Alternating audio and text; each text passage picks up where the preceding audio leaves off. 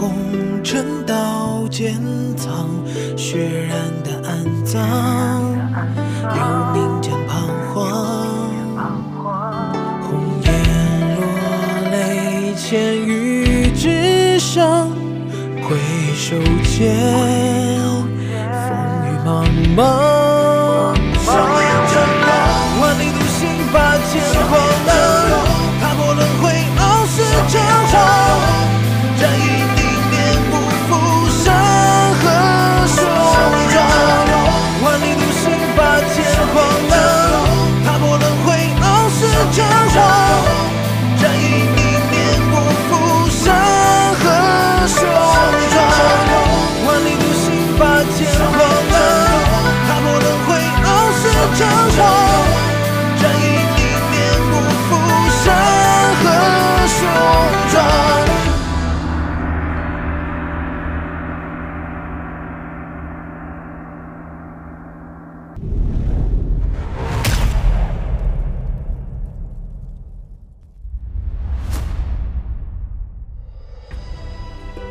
传说玄帝开创九天玄帝诀，成为武道源头，后世之武道皆源于此。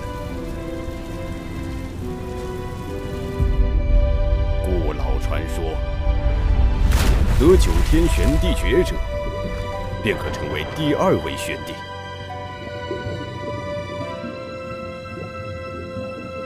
岁月变迁，沧海桑田。武道盛衰起伏，绵延至今，却是削弱到了黄金武神便可称尊天下的地步。拥有黄金武神的种族，即是玄武世界最强大的种族。当今，人族、天妖族、九阳霸刀族各有一尊黄金武神，形成三族鼎立的局面。其余诸多小种族，尽皆依附三大种族而存活。然人族黄金武神衰老，世间盛传，多则10年8载，少则3年5载就会老逝。于是，平静的玄武世界暗潮涌动。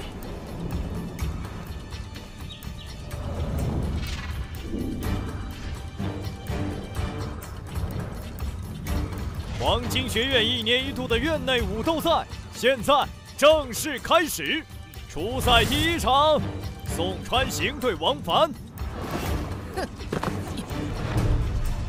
王凡，上来找打！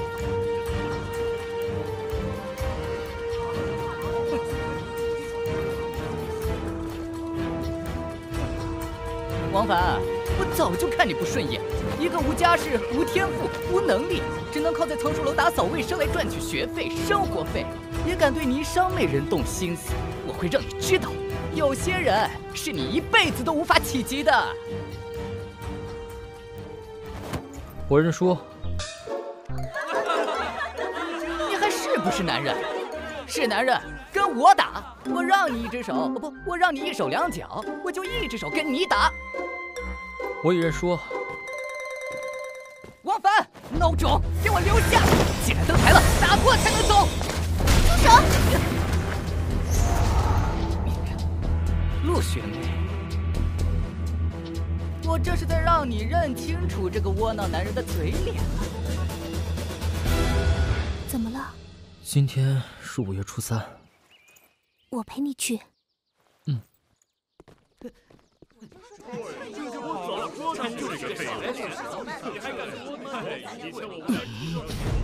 陆同学，接下来还有你的初赛。我不参加了。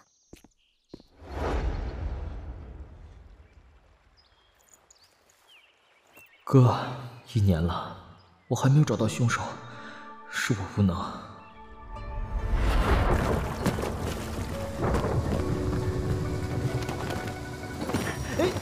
哎！听说王皮今天是来这里和大美女古雅约会的呢。哎，那怎么就死了呢？这谁知道的？这可不能乱说。古雅儿。哎，你找古师姐吗？她接了命令，已外出历练去了，估计短时间是不会回来了。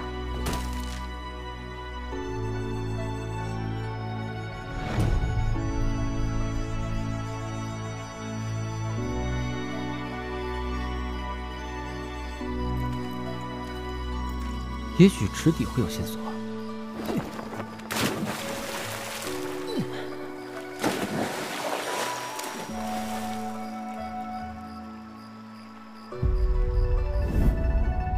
哥，我一定会找到凶手的。得你在天之灵的保佑，我得到九天玄帝诀，修为暴进。仅1年的时间，我已一举修炼到武道第4个大境界。但如今我始终掩藏自己的实力，让人误认为我是个普通学员。我相信，只要我始终伪装成弱者，凶手早晚都会露出马脚的。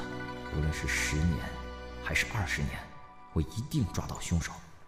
你还好吗？我没事儿，你去参加武斗会吧。唉，反正也拿不到第1名，武斗赛一点意思都没有，还不如陪你聊聊天、说说话呢。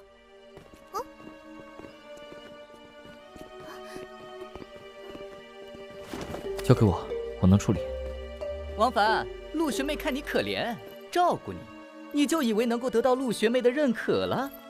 你也不撒泡尿照照自己，看看你那窝囊样子，连跟我擂台一战的胆气都没有。王凡，你给我听好了，极客气，远离陆学妹，不要耽误陆学妹的前途。陆学妹是纯洁无瑕的凤凰，注定要翱翔9天。名动玄武世界的，而你就是一个癞蛤蟆。别以为跟你哥哥一样长了一张小白脸，就有不切实际的想法。你要认清自己，明白？宋川行，也请你明白，千影愿意与谁为友是他个人的选择，而不是你能决定的。更请你清楚地认知自己，千影很讨厌你。窝囊废，你也敢跟我叫板？看我怎么教训你！宋川行，你敢！学妹误会了，我只是吓唬她而已。哼，天阳，有你在，她不敢的。天阳，这里很安静，没事的时候在这里散散心，修炼下武道还是挺不错的。以后你陪我，好吗？好啊，你打算用心修炼了吗？我要努力了。太好啦，我陪你。陆学妹，方才陆导师要我们通知你，必须参加武斗赛。你姐姐都开口了，你去吧，这也是个施展你才华的好机会。好，我听你的，你不准打扰王凡，不然我对你不客气。我还要参加武斗赛呢。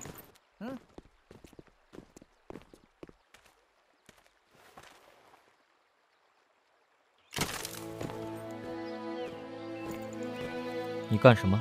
不要以为陆学妹帮你，你就可以在我面前耀武扬威。你连跟我对话的资格都没有。记住，你顶多也就是让陆学妹感到新鲜。当她一飞冲天，翱翔9天的时候，你仍旧是这泥洼池塘里的癞蛤蟆。所以，你最好马上滚离她的身边。我要是不呢？你想激怒我，向陆学妹告状，我不会上当的。不过，你敢不听我的，我就让你知道得罪我的后果。我听说你那个短命鬼大哥王平就是死在这里。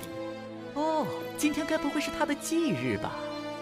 哈哈，说不定他的亡魂还在水里呢。想报复我，来武斗台，哈哈哈，我等着你。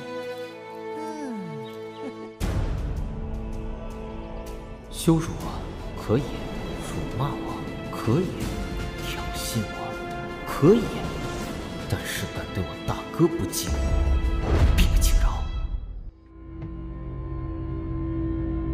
我说是暴露实力，凶手还可能出现吗？不行，我必须隐藏实力，但宋川行此举绝不可饶恕。大哥，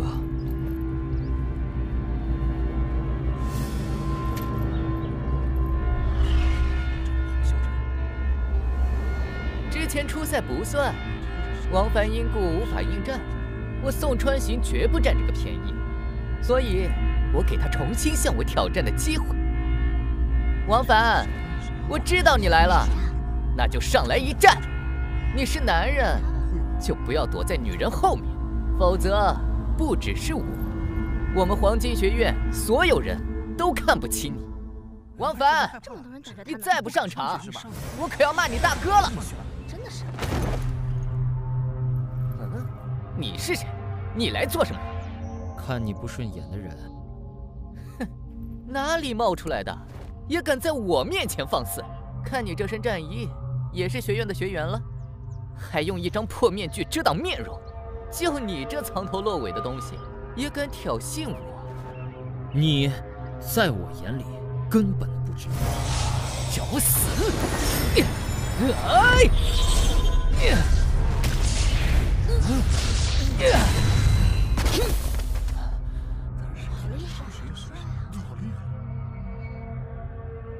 宋川行可是学院10大高手，名列第9啊！都在那边呢。能够一击完败宋川行的，怕是只有学院前3才能做到。这个戴银虎王面具的人到底是谁啊？难道我们学院还卧虎藏龙？完全可能啊！我们黄金学院可是人族第1学府，诞生过的武道强者不知凡几，说不定真的是看不惯宋川行的。其实我也看不惯他，仗着家世，仗着自己修为高，总是欺负人。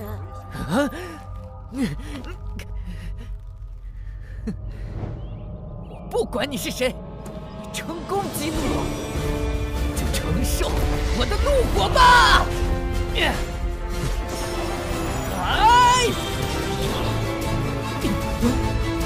太慢了！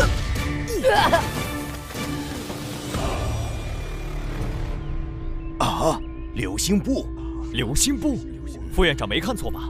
那可是我们学院藏术楼中身法武技里面最难修炼的，是比电光火石强大的多的绝技啊！应该是流星步。我看到这个银虎王转身之际，隐隐带起一缕光，似星光，很符合流星步的特点。看他的手，看他的皮肤，的确是个学生，很年轻，能够修成流星步，在我们黄金学院都很少吧？这个银虎王天赋非常高。我跟你拼了！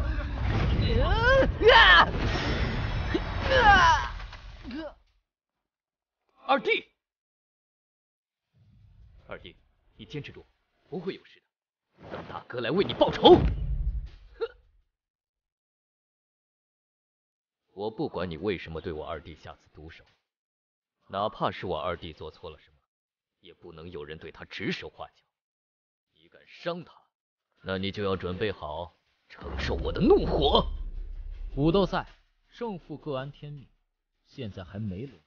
我宋飞廉就是规矩，绝无一招。雷霆指，一指雷霆线，在学院执法武技中也属上乘。宋飞廉显然已经得其精髓，就这一指就对得起他上届武斗赛第1名的身份。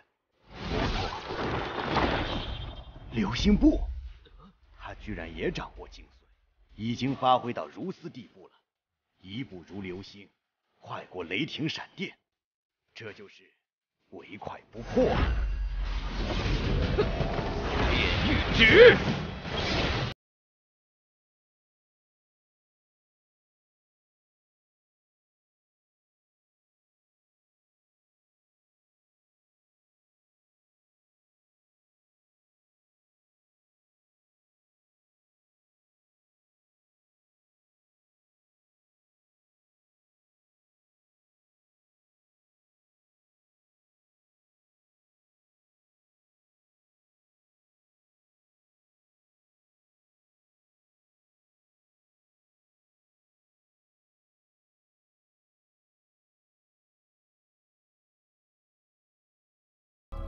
送你一句忠告：做人要低调。副院长，要不要？不需要。我黄金学院乃是人族最高学府，就应该藏龙卧虎。要培养人族最强者，就要给他们充分的信任和自由。他竟然不愿意露面，那就让他继续做这个无人知晓身份的银虎王。但他既为我学院学员，有完胜宋飞廉的实力。我宣布，今年武斗赛第1人，银虎王。有不服者，可挑战宋飞廉。余下的武斗赛，可竞争第2名。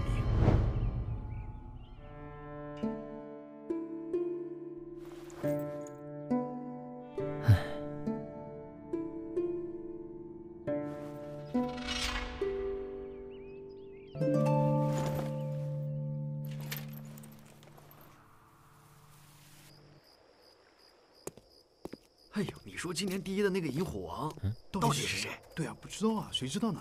那现在大家可是连他究竟是什么武道境都不知道。他为何要隐藏身份呢？真是奇怪。终于找到你了，王凡。我已经进入10强，姐姐要我回去指点我修炼，准备明日的10强争霸。恭喜你，那你赶快回去准备吧。那你记得来看我比赛啊。当然。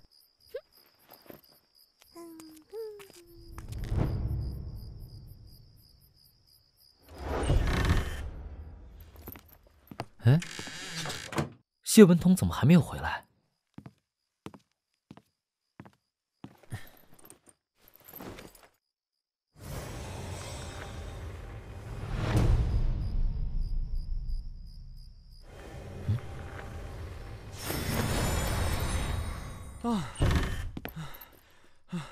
我打听到萤火王的消息了。这么快就被识破了吗？谢文通对于获取消息有着超乎想象的敏感度，再加上我之前特地从藏书楼中为他找来6师法，助他修炼第6感，如今他也算是情报高手，不会真的被他看破了吧？是谁？肯定是宋家的仇人啊！他今天把宋川行教训得那么惨，就知道肯定是和宋家有大仇。你只是推断呀。暂时只能如此。谁让那个萤火王太神秘了呢？收拾完宋飞莲就跑了，我在后面拼了命的追，连人家的影子都没追上。我猜啊，这个萤火王可能是导师，实力太强大了。你有什么证据？你想啊，我们学院普通导师一般是亲体灵应境，也就勉强能够压制宋飞莲而已。萤火王却能够一招重创宋飞莲，我猜至少也是亲体灵应境圆满，甚至可能是蓝道武会境。除了导师，学员可能吗？不过，萤火王也要小心了。他激怒了宋家，我听说宋家家主宋海龙看到大儿子、二儿子受伤，气得要吐血。他发出悬赏令，谁能够找到萤火王，就给予1000两黄金的重赏，外加1枚破镜丹。据说整个凌天城的猫狗都被刺激的动了起来，全面搜索萤火王。我都替萤火王担心了，一旦被发现，怕是有危险。你好像对萤火王很有好感，你该去问问，整个黄金学院有多少对宋家兄弟不满怨恨的？宋飞莲蛮横霸道不讲理，宋川行心胸狭窄，嫉妒心重，尤其看不得别人比他强，比他天赋高，总想着法子收拾人。只是他们家世好，实力强，没人能教训他们罢了，否则早有人收拾他们了。现在时间还不算晚，我再去打探打探，看看有没有什么关于萤火王的新消息。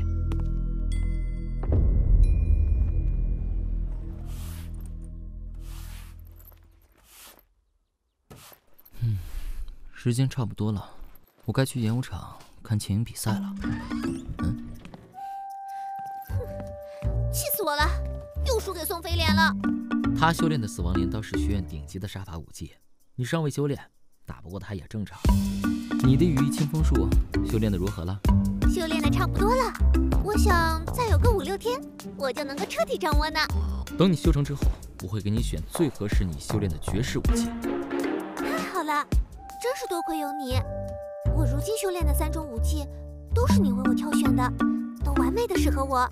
你每次指点我也都十分到位，不如你等会儿陪我去修炼吧。不好吧？你刚刚比赛结束，应该闭关修炼的，你导师不会同意的。交给我。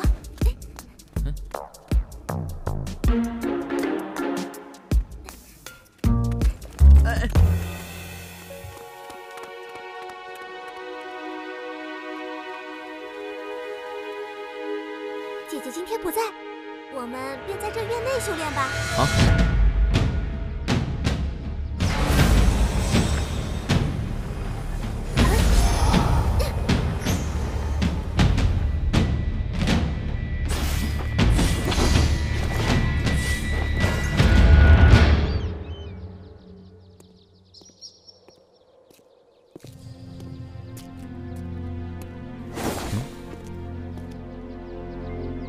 我叫孙豹，来自宋家，有事儿要问你。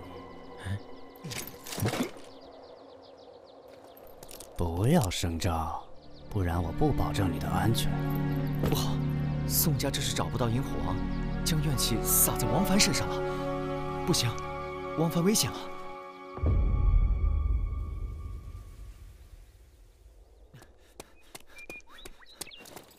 谢文通，你有什么事吗？不好了，王凡被宋家的侍卫孙豹抓伤后山了。放肆！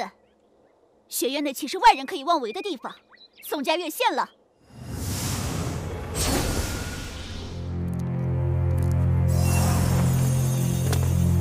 难道舞会记？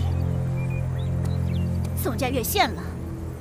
陆导师，我们只是想找王凡问问关于萤火王的事情，绝对没有别的意思。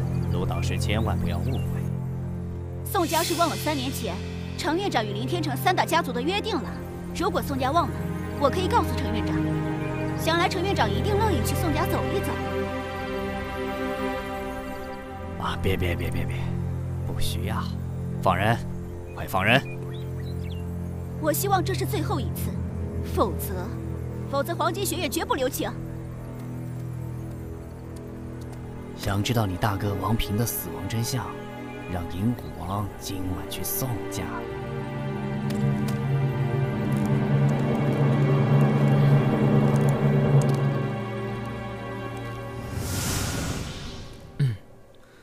多谢导师。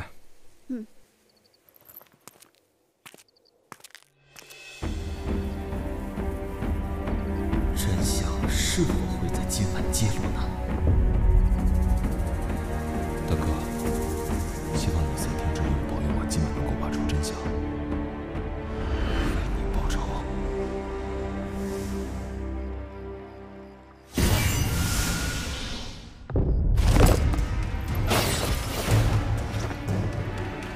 希望宋家不是为了找我故意说出真相，否则我会生气的。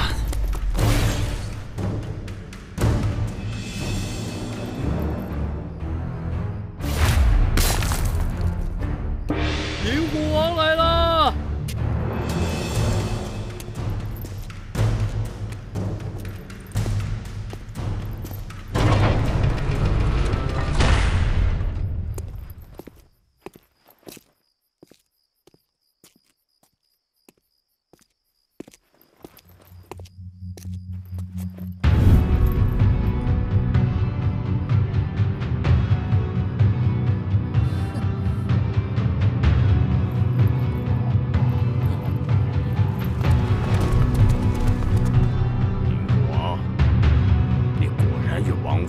认识的。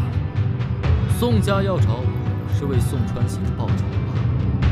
我还是那句话，我看他不顺眼，就这么简单。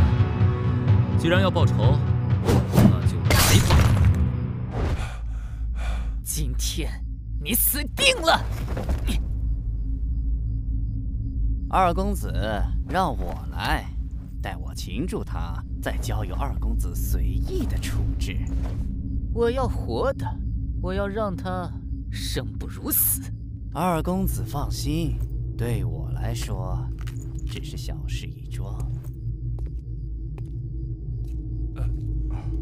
今天我让你知道你孙爷的厉害！嘿，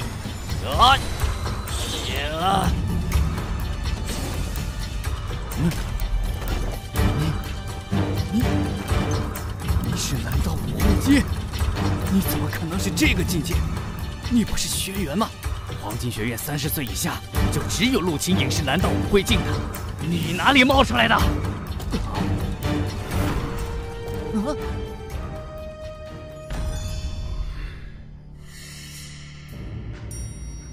人族之中，凡是30岁以下突破至蓝道武会境，皆为天才种子，亦为人族未来的希望。去年，陆清影在19岁的时候成功突破，即刻成为学院导师，更被立为学院未来的院长，也被人族神城的高层列为种子高手。你为何会在黄金学院？我只是我。哼。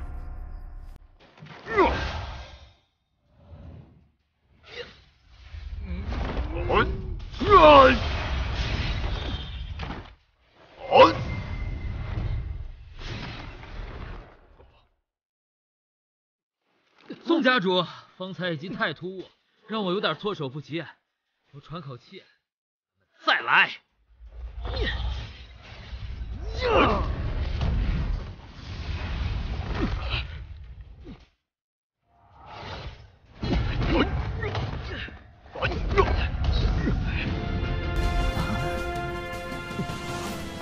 这么年轻的蓝道武会境高手，了不起！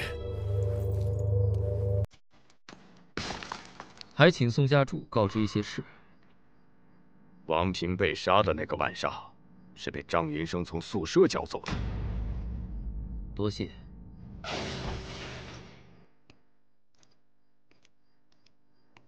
爹，难道就这样算了？我若不惜代价，确实可以击败他。但你们两个，怕是没办法活着离开。可是二弟，要报仇，就要有实力。这个银虎王的功法非常惊人，初期便可与我圆满相抗，还能抢占上风。想要击败他，为父必须突破境界才行。我决定了，闭关冲击，紫气心持金。家里的事情暂时由你来主持，记住，约束好你二弟。我一定要找到张云生。之前调查的时候，我有了解过这个人。这人和大哥一样，都是顾炎儿的追求者。张云生的武道修为的确在大哥之上，难道凶手就是他吗？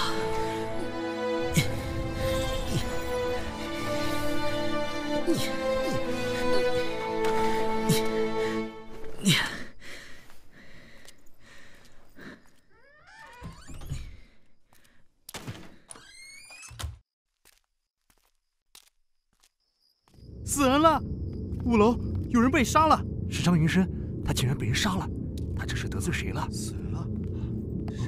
为什么会这样？我才知道张云生有嫌疑，他就死了。难道是凶手提前知道了？不可能啊！宋家也完全没有必要将此事泄露给别人。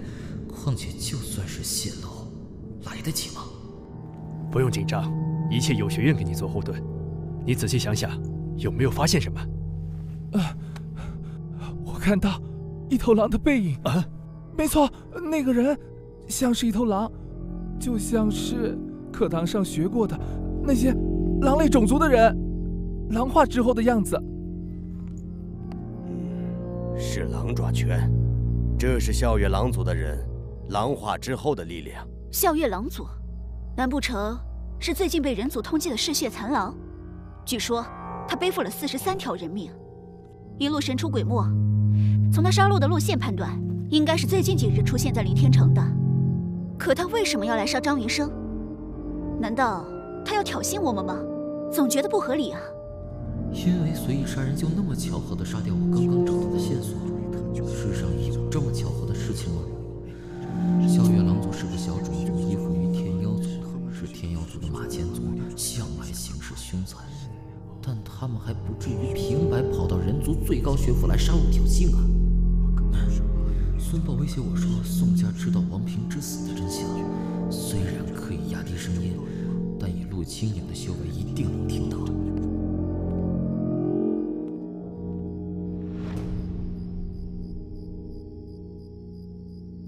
你说怎么听你死人啊？是的呀。你不用害怕，我已经将下午的事情告诉2位副院长了。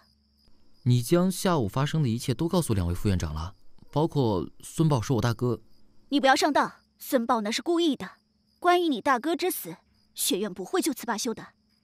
陆清也听到了，并且告诉了2位副院长，也就是说，至少程千军和古奇2位副院长是知情者，甚至他们传话下去，也不见得没说。也就是说，有超过2人知道，那么就有可能有凶手潜藏其中。但出手的怎么会是嗜血残狼？凶手和嗜血残狼之间会有什么联系呢？还有事吗？没事的话，回去休息吧，就待在学院，不要外出，他们不敢再进来找你麻烦的。多谢。其实还有一个关键点，别人也许无法理解嗜血残狼为何要杀张云生，但我搞出来的银虎王却知道，让人知道凶手与嗜血残狼有关的话，显然对凶手很不利。哎，所以这样一来，凶手最好的办法是杀掉银虎王。银虎王不出现，就只能从我身上找线索。宋家可以想到，凶手也一定可以。所以，接下来我只需要等待有人来刺杀我即可。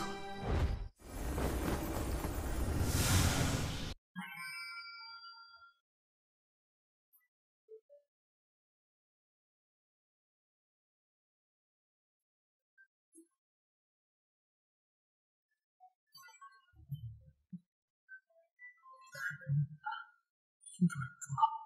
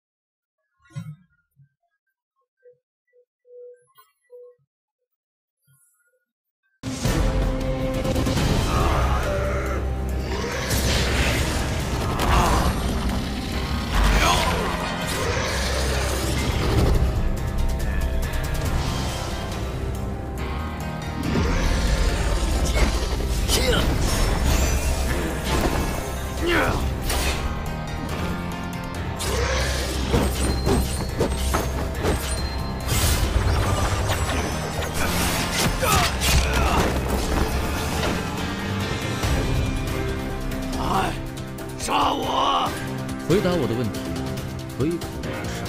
我不会告诉你的。你听过再回答我，也许会有这样看是谁让你杀我？我不会说的。你以为我没办法让你说出来吗？告诉我，黄金学院内有很多人都擅长逼供，我不信你嘴巴就那么甜。你嗜血残暴，一路走来毫无理由地残杀了我人族40多条人命，你落在我们的手中，你想死都难。告诉我谁指使你杀害的张云生，我可以同意你一个要求。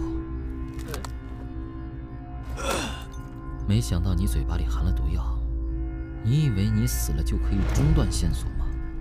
不，你错了。你的出现已经让我知道杀害我大哥的凶手就潜藏在学院内，而且不是学院，是导师，甚至是2个副院长之一。凶手指使你来杀我，就意味着他猜到可能自己暴露了，勾结外力这件事情就足以让他无法动。所以你若被我所杀，凶手就会更加紧张，担心我知道了什么。那时候就如今晚一样，我只需要等待，凶手自然就会冒出来。而我要做的就是掀起一场风暴，我来做暴风。虽然危险，但是能让我揪出凶手，揪出是谁勾结外力，都值得。明天就让凶手开始焦躁不安吧。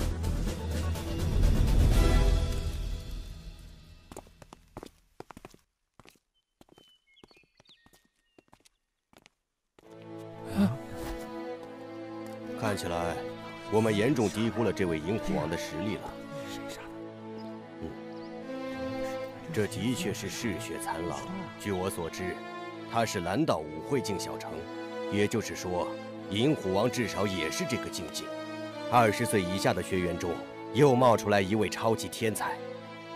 你们看，战斗痕迹一点都不复杂，说明了什么？银虎王击杀嗜血残狼的过程简单得很，几乎没有费力。陆导师，银虎王可不弱于你哦。这是人族之幸。说得好，陆导师，就是你这般胸怀，才让我们院长认可你，选你做未来的院长。不嫉贤妒能，就是身为院长最大的优点。传话下去，通告林天成，就说我院学员银虎王击杀嗜血残狼，封城令可以解除了。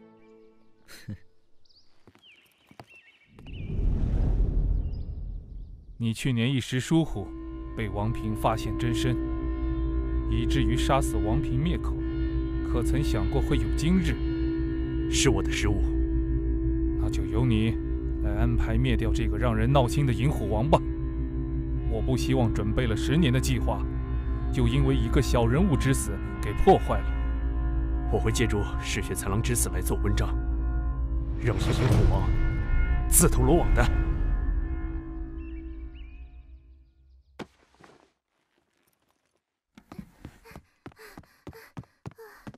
王凡，程副院长找你。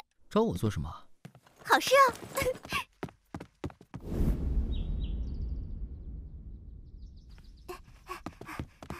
姐姐，我把王凡找来了。进去吧，你跟我来。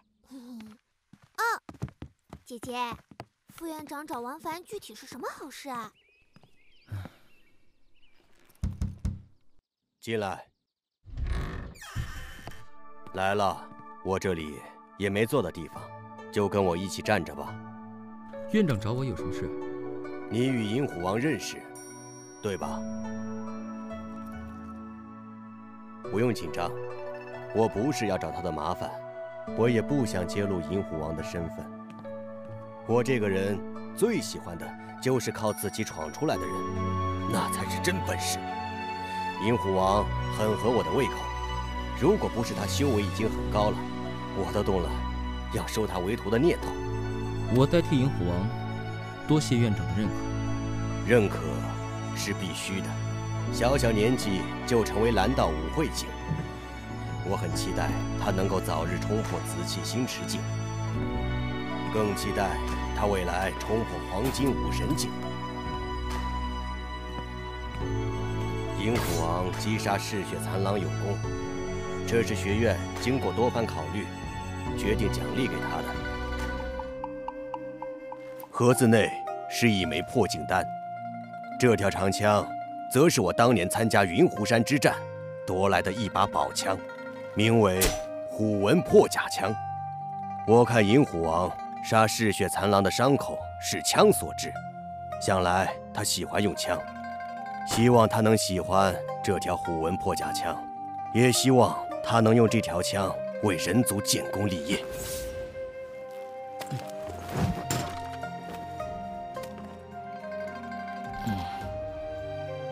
太好了，有了这破镜丹，我就可以在短时间内突破更高的境界了。这虎纹破甲枪也是送的及时，我正愁我那条长枪太普通，无法对我的战力有所加成呢。那院长，如果没有别的事情的话，我就先告辞了。去吧，麻烦你代为转交了。王凡，我姐姐为我争取到去园林塔修炼10天的机会。好事呀！你快要接近晶体灵应境小成了吧？争取10天修炼，成为晶体灵应境圆满，突破2个小境界，说不定今年就有望也成为蓝道武会境呢。我会努力的。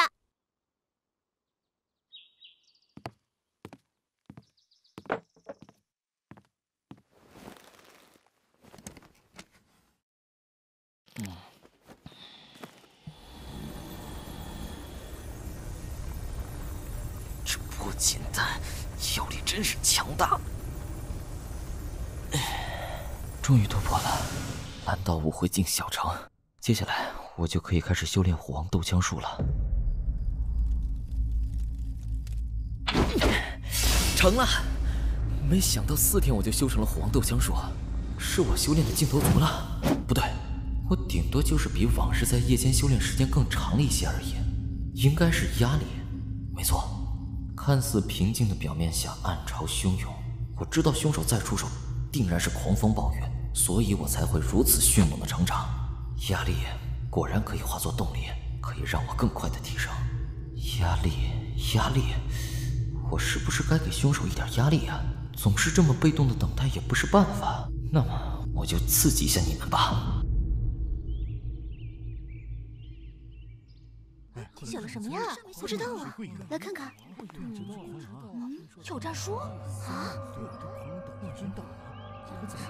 是狂狼写的。没想到还是快了我一步。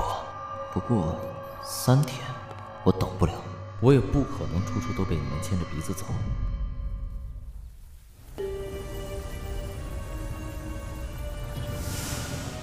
这家伙居然彻夜未归。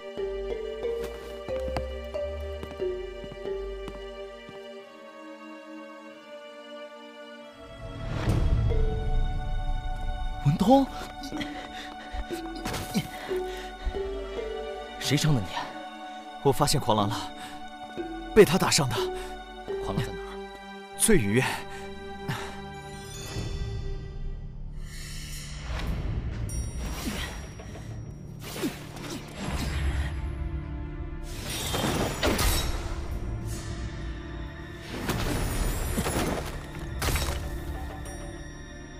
狂狼，还有人。唉，你的60还挺灵敏，居然察觉到了我的人。既如此，那就没必要隐瞒了。这里就是为你选好的葬身之地。这是一个陷阱。当然，难道你以为就凭王凡的那个舍友谢文通就能那么轻易发现我们？还能够在我手里逃走，当然是我故意的。从所谓的挑战书开始，就是一场针对你的计谋。我知道你和王凡的心情，你们两个，一个武道废柴在明，一个武道天才在暗，都急于给王平报仇，所以我们就以挑战书刺激你们，再故意露出破绽，透过谢文通的嘴通知你，引你入套。很简单的手段，其实我是很憎恶的。我更喜欢直接杀入黄金学院干掉你，奈何有人非要谨慎、谨慎再谨慎，所以啊，只能玩这么多的套路，等你上钩了。这么说，安排你们挖坑布局的人就是凶手了，而他仍潜藏在黄金学院内，甚至我可以有效的怀疑。一个轻易的让蓝道武会境的嗜血残狼为其效力出手，又轻易让你还有隐藏在暗处的各位出手的人，他的武道境界绝不低吧？如此强大的一个人，在学院内不应该是默默无闻的吧？否则他加入学院的目的是为了什么？所以应该是学院高层。哼，果然，只有死人才是最安全的。那就杀了他。我是贺天明。苍穹神鹤族少主。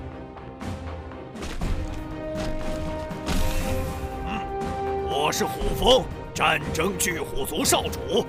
我是笑月狼族少主。这都是依附在天妖族的强力种族的少主，他们怎么会一起来到凌天城的？他们绝不可能只是为杀我灭口而来，一定是有更重要的事情。人到齐了，也该动手了。除了这蒙面女是蓝道武会境的初级之外，其他3人全部都是蓝道武会境小城。我要破这围攻，只能先靠速度打破包围，再找到1对1的契机，个个击破了。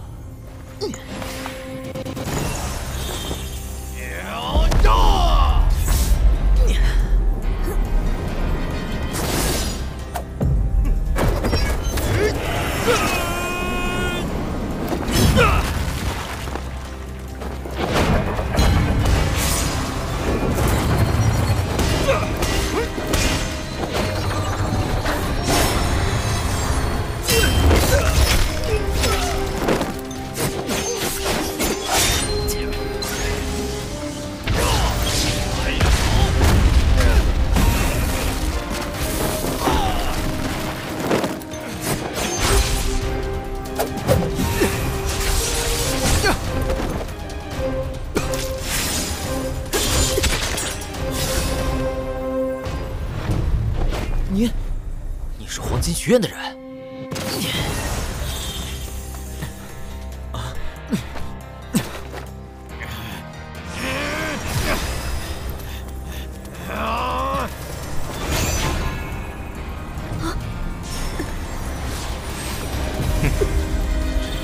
少尊。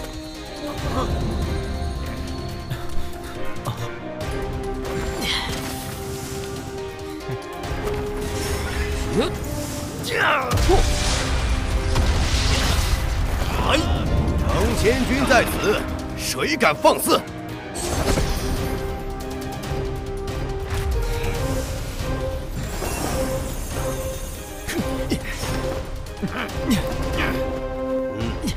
不要追了，那是天妖族少尊妖无量，他身份特殊，若有个3长2短，容易引起2族冲突，需要我人族高层决断才可以。那个蒙面女，我见过。如果我没记错的话，那蒙面女就是那个人没错。这么说，凶手就应该是她了。是我主动找上门，还是等着她来找我？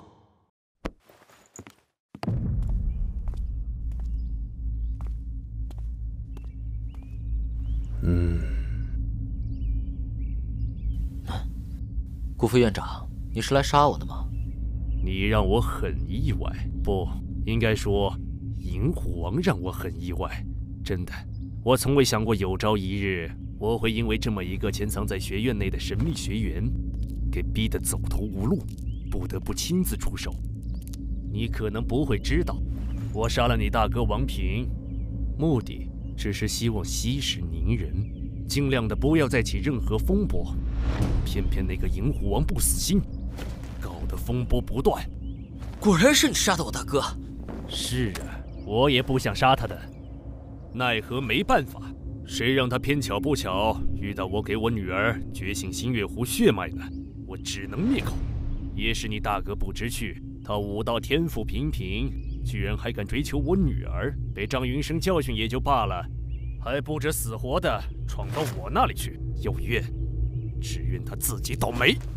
不过也幸好如此，我女儿觉醒血脉后，就被我借口安排她外出历练，唯一的活口就是张云生。我本想杀他，却不想嗜血残狼那个废物杀个人还没看到，以至于一连串的错误。当然，最大的错误是我没想到你背后的那个银虎王居然那么强。我挺好奇他的身份的，他能够力战3大少主，很了不起啊！可以告诉我他是谁吗？古奇啊，古奇，你藏得真深呢！一个跟天妖族的少尊混在一起的女人，我对她可是熟悉的很，哪怕只是匆匆一眼看到侧面，我也能认出她。她的身份很可疑，我岂能不关注她的父亲？哼，居然被你发现了，陈千钧。我知道你与我一样，都是紫气星驰进小城，你擅长力量，而我擅长速度。我要走，你挡不住的。如果加上我呢？啊，老院长。你以为涉及到你这位副院长，我敢不通知老院长吗？真当我是莽汉？嘿。啊！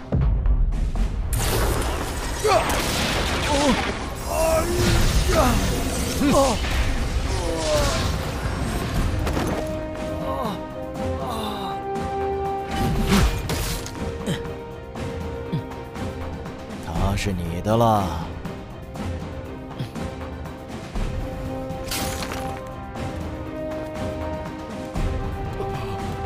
不，我也是迫不得已的。老院长，饶我一命！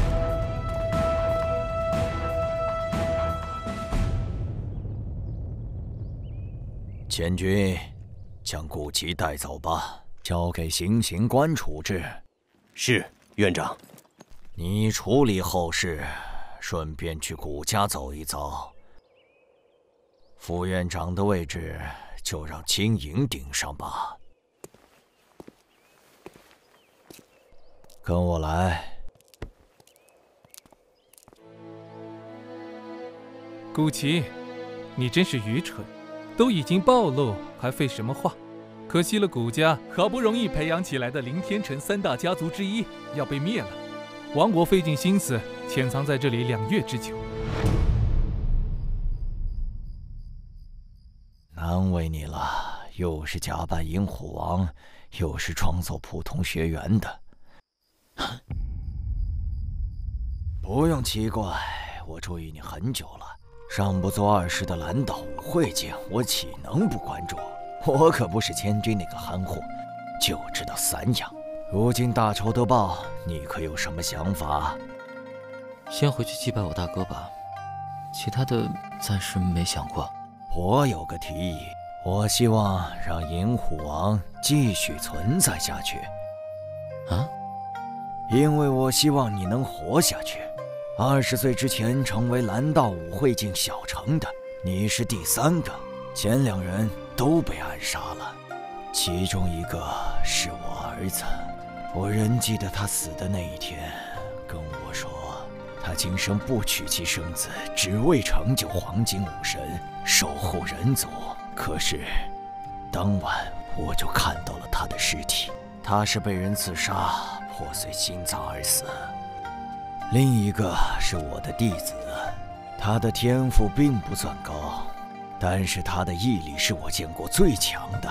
可他却在冲击紫气新池境的时候，遭遇死士偷袭被害，而那名死士就是他最要好的朋友。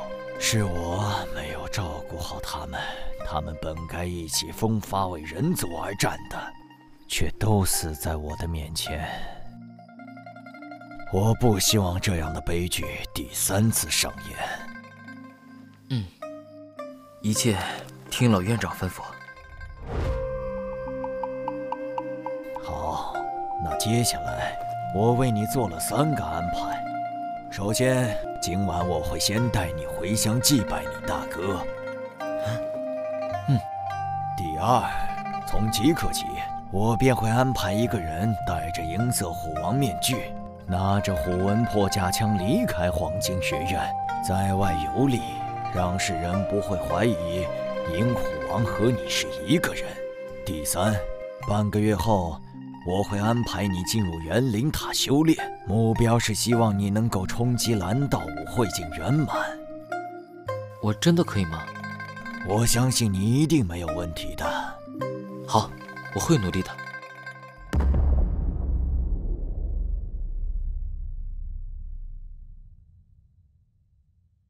哎，你听说了吗？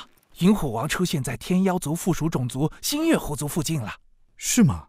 但最近也没发现学院中少了谁，这银虎王也太神秘了吧！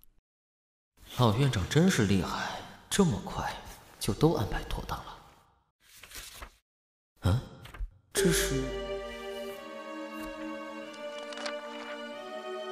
这19页的内容都是讲述一些种族开创的禁忌秘术，但每一页之中都有那么3-5句看上去似是而非的话，与前面看似相连，仔细阅读却不是那么连贯。逆天生死法，此术一旦使用，必衰弱不入凡人，生死将有天定。按照此秘术的说法，一旦使用，将可在短时间内具备跨越大境界的实力。也就是说，如果我修炼成功，将可以从蓝道舞会境小城突破至紫气新池境小城。此禁忌秘术可修炼。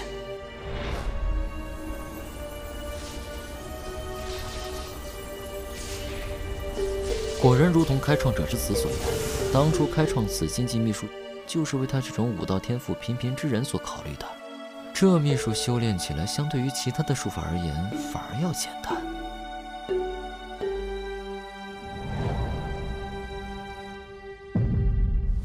很好，我差不多基本掌握了。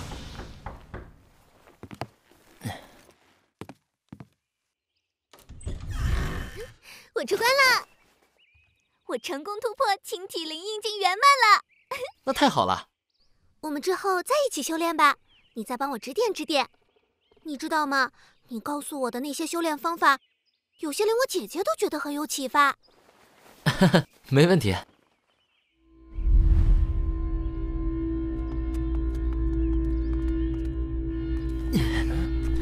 这是发生什么事了？我不知道哎，去看看。啊？看什么呢？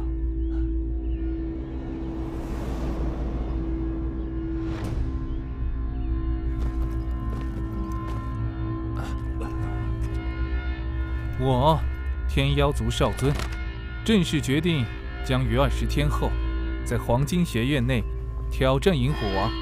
天妖族少尊啊，可是整个玄武世界公认的年轻一代中最拔尖的天才，被他挑战，就是一种认可。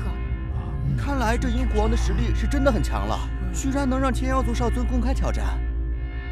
本少尊给银虎王20天的时间，如果不赶回来应战，本少尊会屠戮人族，杀到他应战为止。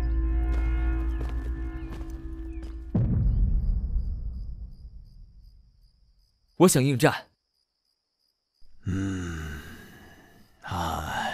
不经历风雨的天才是没可能成长起来的。该面对的你终究是要去面对。妖无量实力强劲，原本是想安排你晚一些再进入元灵塔修炼的，但如今看来是要提前了。是。这座元灵塔是当年我们人族著名的丹师欧阳子炼丹的地方。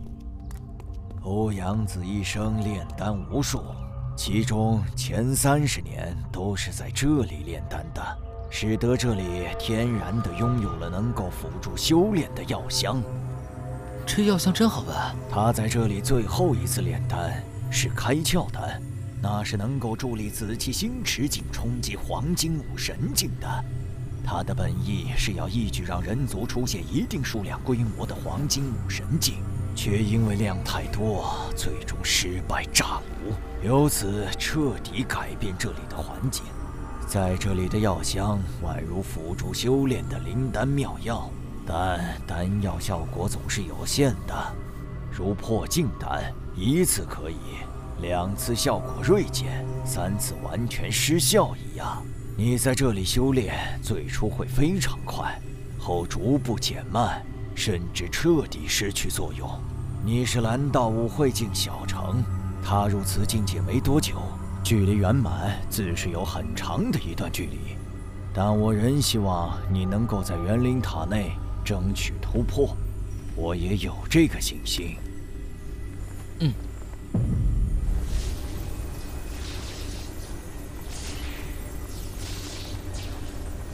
这次我再也不会犯下曾经的错误，我会好好守护着他，让他成长起来的。老院长，让你失望了，我没有突破。这不怪你，蓝道武会境内的每一个小境界本就是不易突破的。但是既然没有突破，那出塔之后就应该更加努力苦修，争取决赛前突破，知道吗？我一定会突破的。假扮你外出的人已经秘密回来了，他已在星月狐族领地的外围发现并成功降服古雅儿。如今渗透进入灵天城的古家人已经全部连根拔起，这枪归还给你啊！而这2样是我这些日子精心为你打造的。多谢老院长，王凡定不负老院长期望。我看好你。太棒了！才突破蓝道武会境小城没几天的时间，居然就达到了非常接近圆满的地步。就算是黄金武神不灵天，也没有如此惊人的修炼速度啊！只要他不夭折，必成黄金武神。上天待我不薄啊！在有生之年又得到第3个希望，我一定要培养他成为新一代的黄金武神。不行，不能让他觉得自己太出众，我要多给他泼冷水。就说他没能在元灵塔内突破是有点逊色的，狠狠地刺激他，让他更有上进心，就这么办。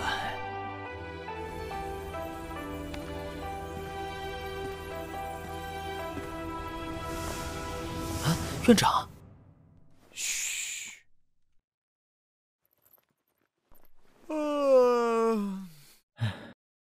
院长，您怎么来了？我来看看你修炼的成效，但似乎你还只是在蓝道武会境圆满突破的边缘了，你还要继续加油啊！是，我会更努力的。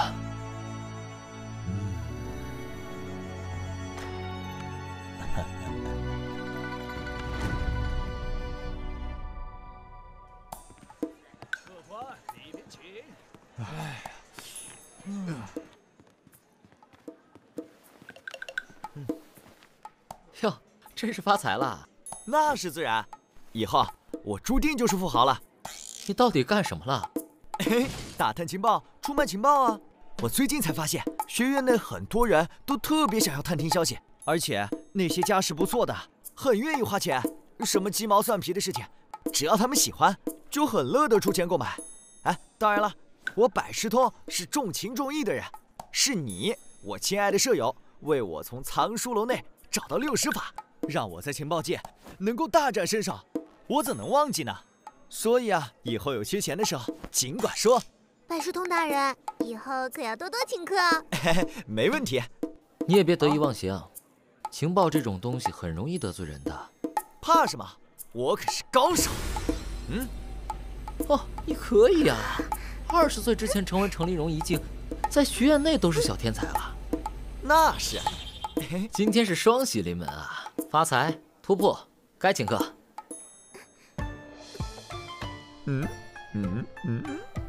你这么看我干什么？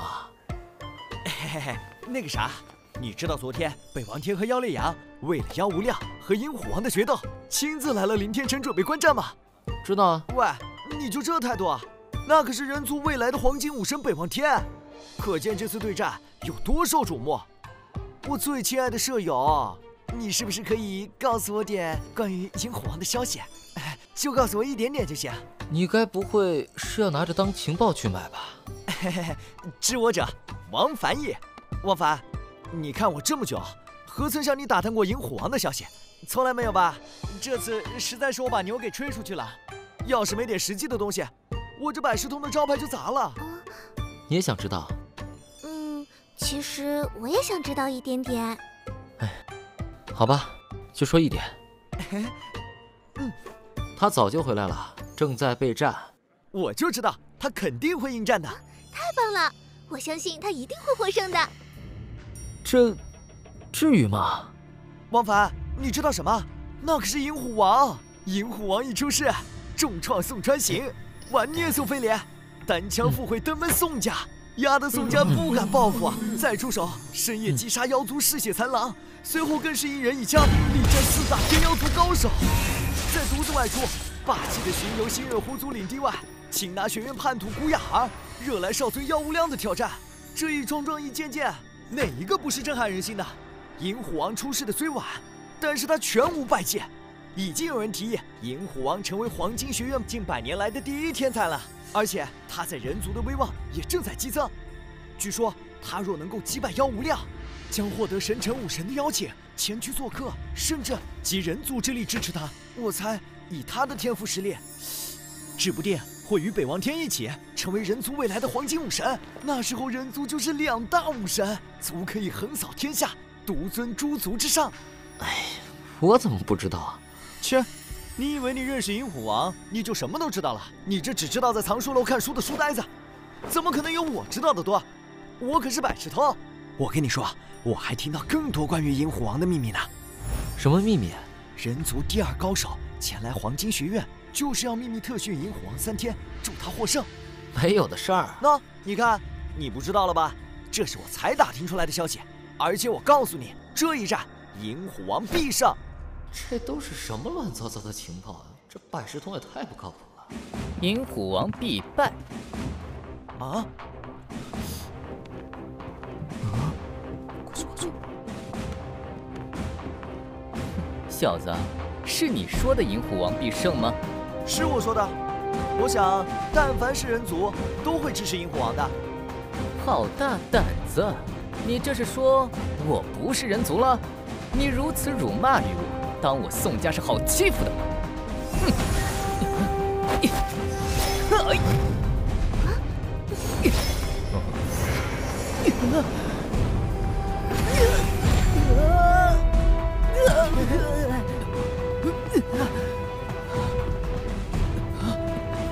陆倩影，你以为你姐姐是副院长，你就可以殴打我兄弟？不自量力！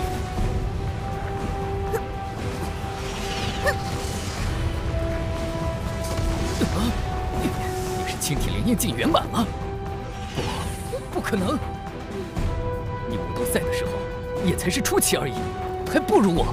我直到现在还未达到小成，你怎么可能已经是圆满了？我去园林塔修炼了。凭什么？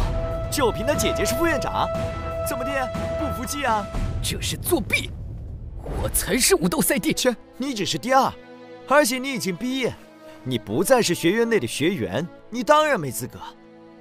行，我一定会让你们偿还回来的。走。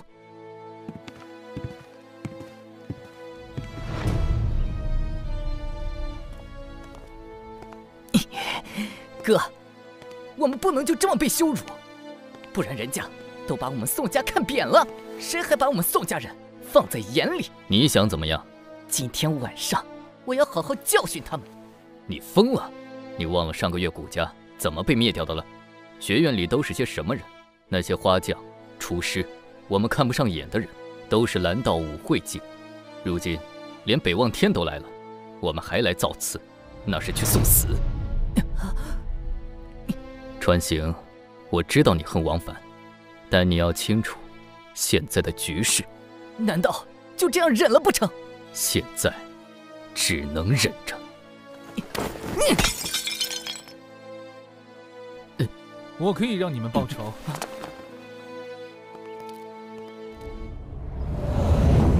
哼，妖无量，不用紧张，我是来给你们送好处的。抱歉，我们不需要，请你离开。可以让宋川行更强大，还可以让你们的父亲宋海龙成为紫气星驰境的好处。啊？你说真的？我是少尊。你想让我干什么？不是你，而是宋家。大哥，同意他吧。你看看，我们宋家现在还有什么地位？凌天城根本没人把我们放在眼里，就是因为我们太弱了。你也决定不了宋家的命运，还是等你们的父亲出来见我吧。家父正在避。请少尊赐我破镜妖丹，我愿为少尊效犬马之劳。啊！想清楚了？想清楚了。与其在人族受气，不如跟随少尊创一番事业出来。很好，这里面有一枚破镜妖丹，不只可助你突破，还能让你具备浅显的妖化能力，让你战力提升。多谢少尊提拔。你的体质特殊，这一本功法最适合你，好好修炼，必成紫气星驰境。啊！损失了古家，拥有了宋家，一点力量都不折损，计划仍可完美进行。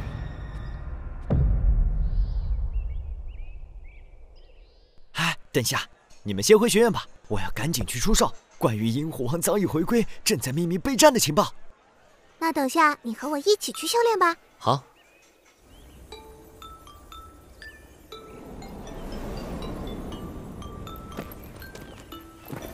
姐姐，你也在家？我的不老飞行法快要修成了。你的天赋不输于我，就是不太用功。以后好好修炼。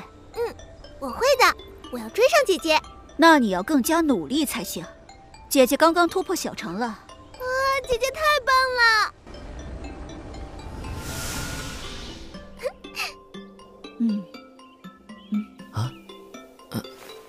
王凡，我姐姐突破蓝道武会境小成了，厉害吧？这成长速度一点不输给我呀！恭喜院长。倩影，快去洗澡吧。你看看这像什么样子啊？哦，我马上去。我从不会看不起武道上没有成就的人，只要倩影高兴就行。但是，谁要是敢对倩影有任何不轨，要知道后果。院长放心，我对倩影绝无任何不轨之心，我是将她当成妹妹看待的。妹妹？不是，我不是那个意思，我是说……行了，我知道你的意思，你不用说了。天色已晚，你不会想留下来吃饭吧？不了，我还有事，我先告辞了。如果你足够强，还能保护倩影，还可指点倩影修炼。可惜你太弱了。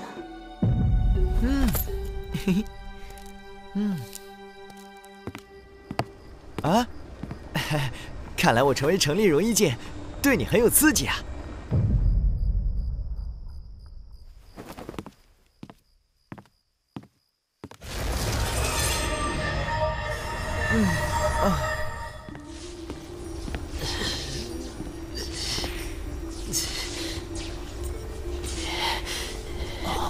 要突破了，不到20岁的蓝道武会竟圆满啊！我从未见过这样出众的天才，就算是那位少尊妖无量，也都20多岁了。还可以。园林塔苦修虽未曾突破，但能够在今夜完成突破，你仍旧是出色的，不错，以后继续努力啊！多谢老院长为我护法。应该的。对了，我已经重新给萤火王的身份做了安排。萤火王的年龄是25岁，属于留校老生，记住了吗？好了，我该回去了，你也休息休息吧。明日再修炼。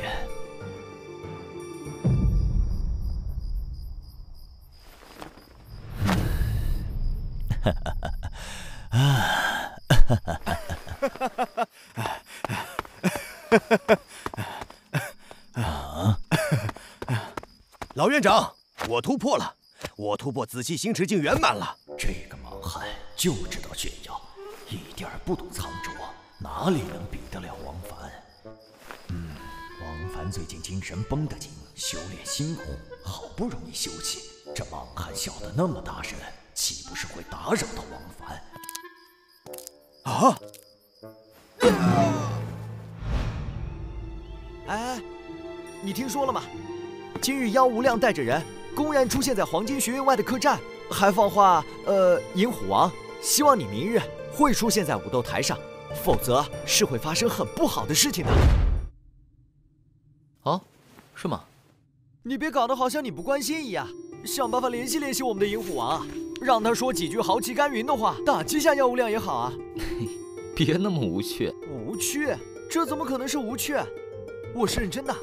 你知道现在有多少天妖族人涌入凌天城吗？他们可嚣张了，动不动就羞辱我们，说银虎王没胆子公开应战，都把我们给气死了。就是，可讨厌了。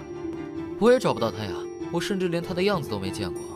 我只能确定他与我大哥关系不错，其他的一概不知。他说在秘密备战，至于是哪里，我也完全不清楚。其实从凶手古奇死了之后，银虎王与我之间的联系就几乎没有了。不会吧，你跟他不熟？不是不熟，是若非有我大哥的缘故，可以说完全不认识。我想起了，他曾经跟我提过，他已经毕业了，之所以留在学院内，就是为了为我大哥报仇。等我大哥之仇得报，他就将浪迹天下，追求武道绝巅。哦，原来都是毕业生了，我以为能和陆青莹姐姐那么厉害呢。不过能走到这一步，人就是了不起的。我相信他一定能够实现梦想的。我就知道这么多。我怀疑，如果不是妖无量跑来挑战，他很可能不会再回来了。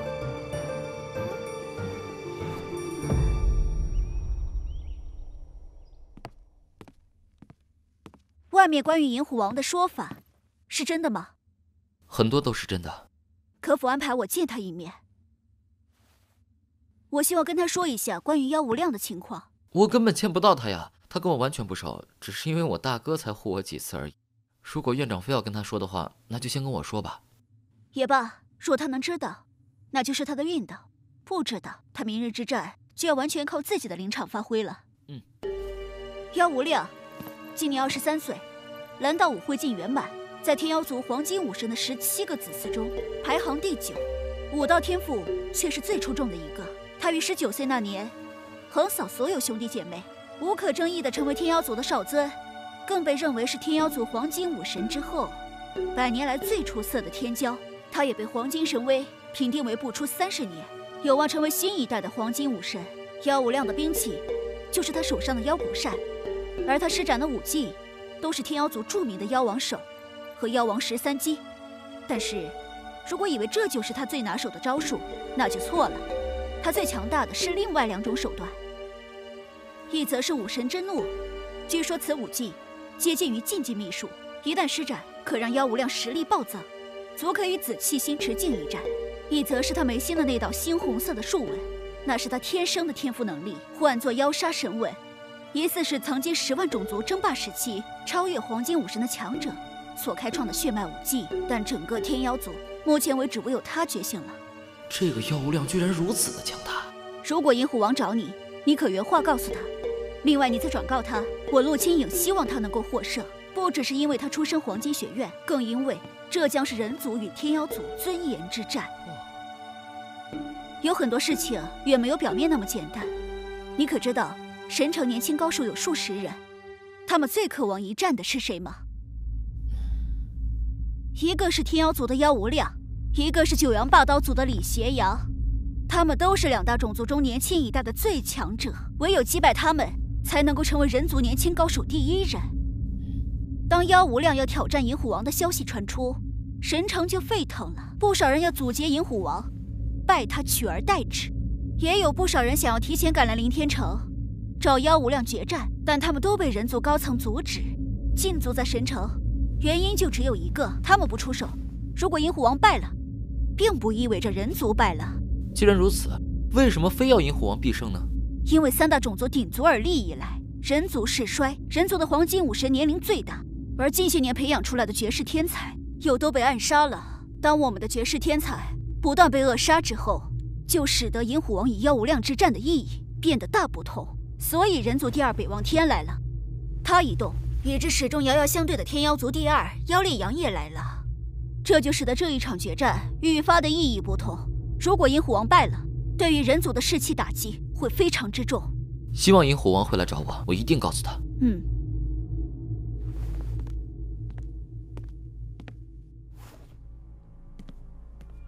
既然是为人族而战，岂能只是获胜？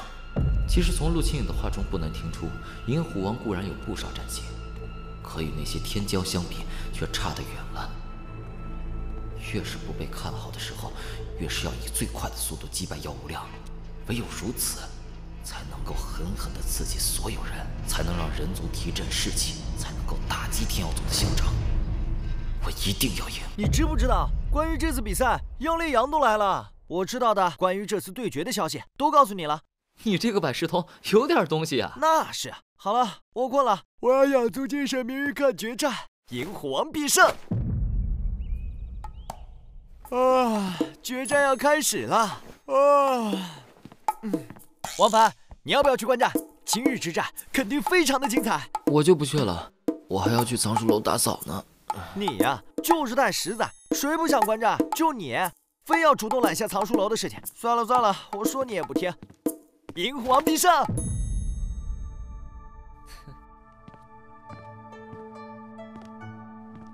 我以为你会紧张有压力，你的表现让我很惊讶。我想，就算我不说，外面的一切你也看到了，也知道这一战的重要性。此战若胜，我会安排你进入神城修炼。为什么不在学院？反正也没人知道我是银虎王。因为那里最安全。这袋子里面是一些丹药，有治疗内伤的、外伤的，还有是玫瑰元丹，可让你在损耗的情况下快速恢复。好好努力，不要有压力。这一战只是你未来路上的诸多战斗的一场而已。你的目标是黄金武神，前面的失败不重要，只要成为黄金武神，你就能笑到最后。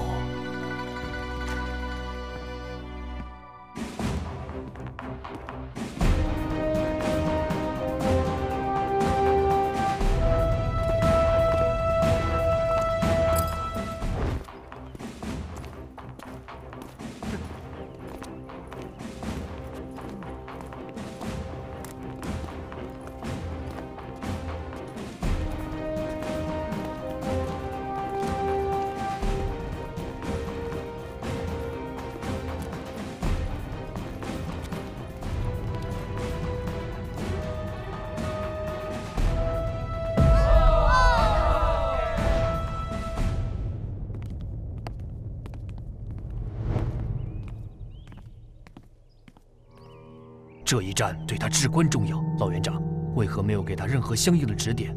我希望他这一战失败。失败才能够让他不至于成为天妖族和九阳把刀族暗杀的对象，才能让他更安全地成长起来。接下假扮银虎王的任务，你后悔吗？能为人族的未来做出一些贡献，是我的荣幸。你可知道，如果他获胜，必将成为众矢之的，到时候你可能要为他去死。我已经死了。当年追随老院长一怒杀入天妖族，横扫1800里，斩杀天妖族10大高手。我以为我就要死了，可是我活下来了。我隐姓埋名，只等老院长再度召唤。等了这么多年，终于等到这一天，能够在有生之年做一件有意义的事情，足矣。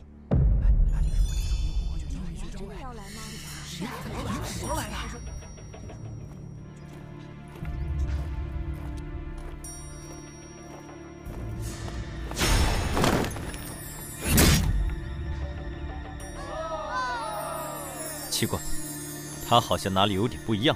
他不还是那个样子，就是换了身装备而已，看上去更有气势了。看来黄金学院对他还是很重视的。应该是吧。无量，无量在。此战必须获胜，将人族想要起事的气焰彻底打压下去，知道吗？无量遵命。这种上不了台面的货色，3、5招内定将他打下武斗台。冷静，我们是东道主，要有风度。何况你可曾看到银虎王被激怒？银虎王很不错。上一次，若非顾念着我的身份，不愿占你便宜，我只用了5成的力量，所以要修理你。对我而言，太简单了。你们人族年轻高手，始终没有真正入我眼的，顶多神城有那么1、2个，勉强还算可以吧。你更不行。不过你最近太活跃了，让人误以为你们人族还有希望，所以我决定将你们这些不切实际的幻想彻底打掉。我要让你们知道，人族已经不行了。我会用最快的速度打败你，只为证明人族不行。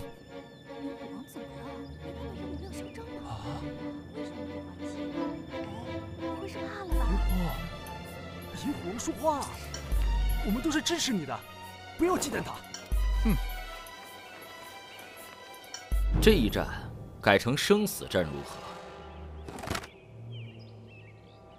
哈哈哈哈哈！你想死，本少尊成全你，那就生死战。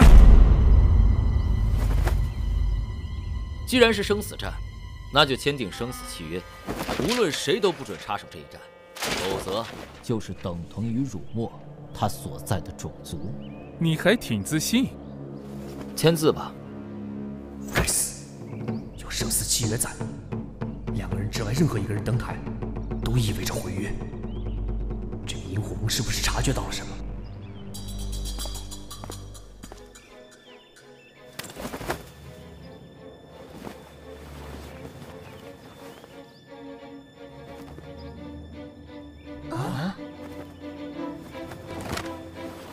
既然你想死，我就成全你。也希望你们人族不要弱了种族的名声，登台救你才好。战，银虎王，本少尊本想让你多活一会儿，但你偏要寻死，那本少尊成全你。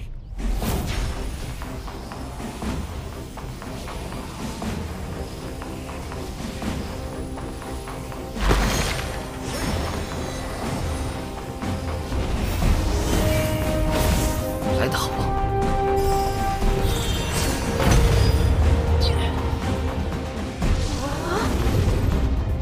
没想到此2人的修为竟达到了这般惊人的程度。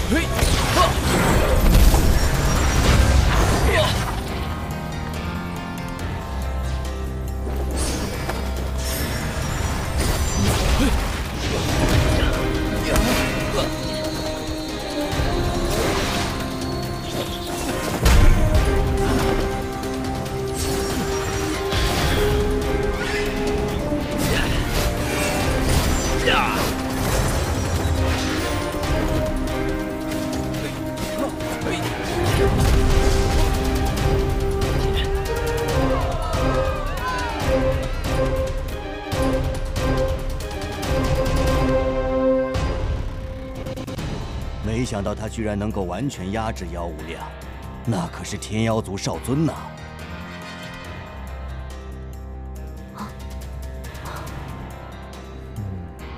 身为天妖族少尊，连人族一个名不见经传的小子都打不过，简直有辱少尊之名。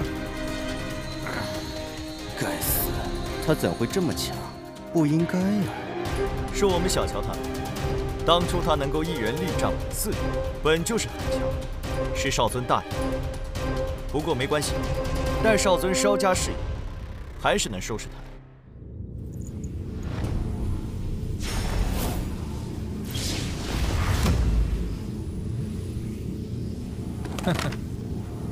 嘿，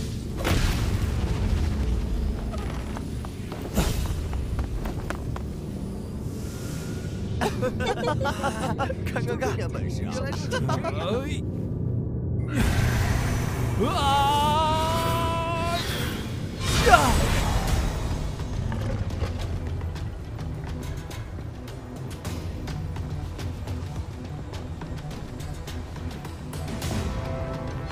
好强大的力量！这是传说中的月邪狂花，银虎王危险了！哦，啊！少尊居然被逼使出了月邪狂花，没想到少尊竟被逼到这般境地。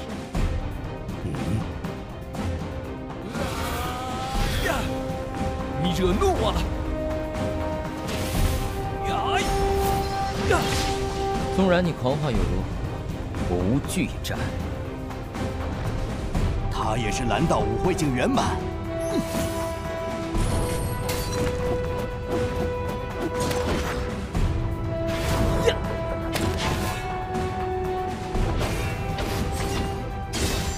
哇，真厉害呀！是啊。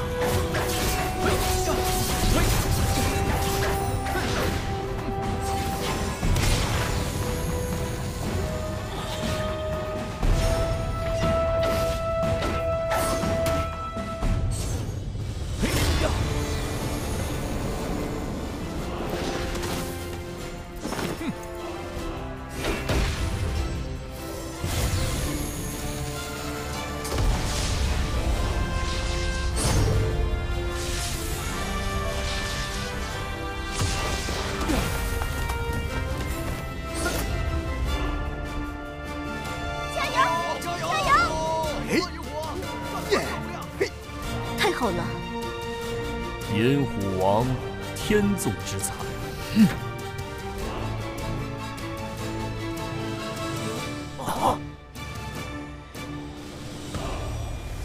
你远来是客，我给你机会，全力施展你的最强武神技。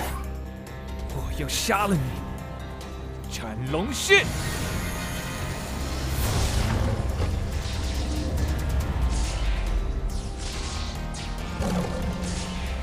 施斩龙式，少尊修成了我们天妖族第7代黄金武神族长开创的绝世武技，居然是斩龙式！哈哈，少尊无敌，一招杀银虎王，少尊必胜！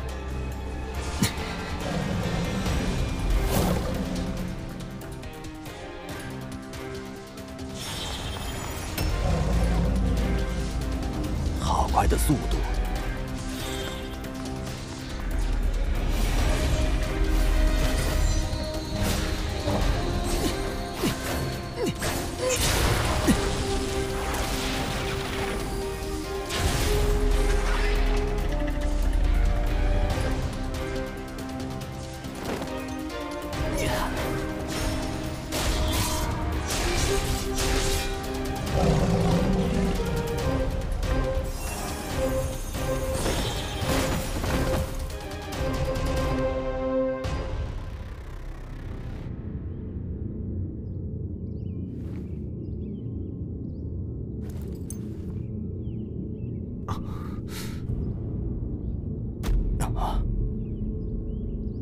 啊！哼！赢了！耶！银王！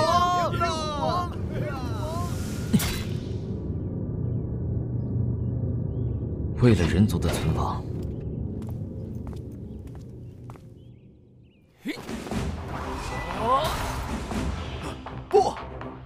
王，快退！天妖族卑鄙！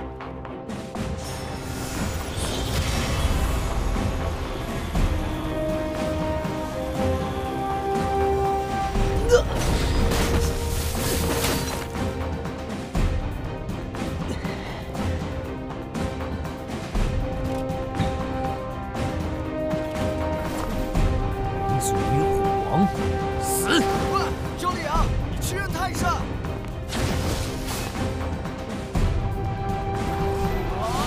杀！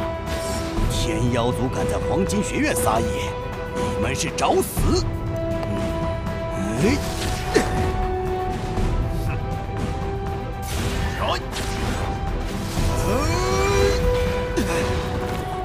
胡小山，老院长。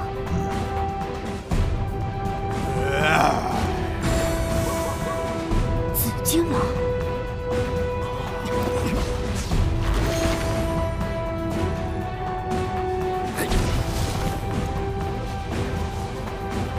修炼王，天妖族第3。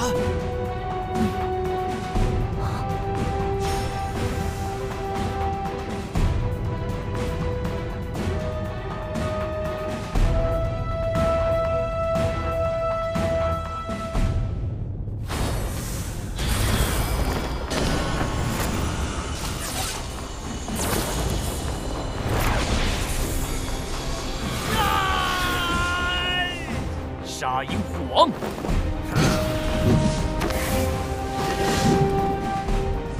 敢用经济秘术，你真是找死！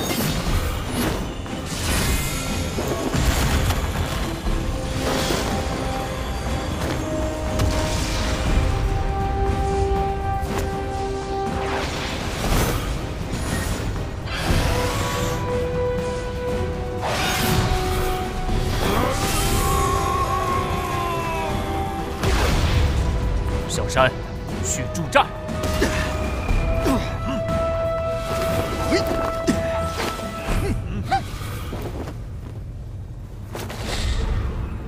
我施展的是经济秘法，时间有限，必须要在副作用到来之前尽可能的出手。不好，烈狂兄，快退！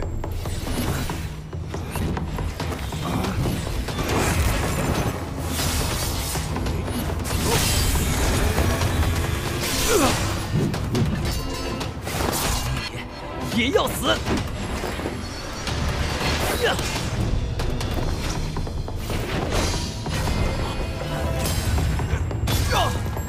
经济秘术维系时间有限，我只能先与其周旋，才有胜算。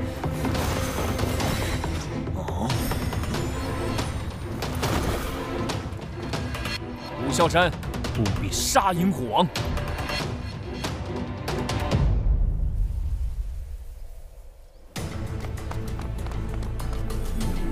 不好！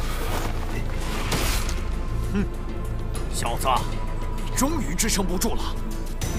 哈哈哈哈哈！经济秘术就是支撑不了太久，你去死吧！你上当了。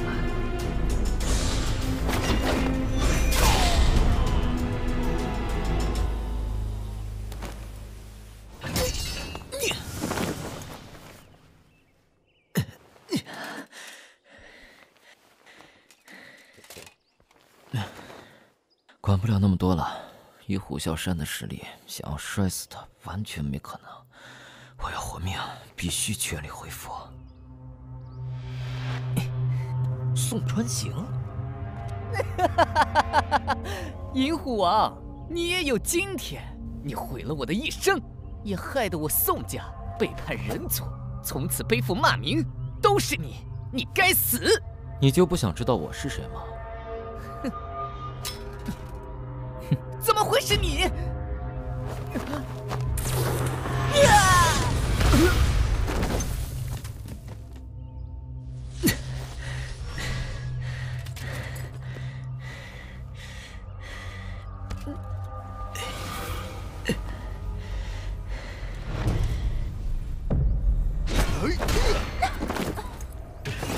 撤！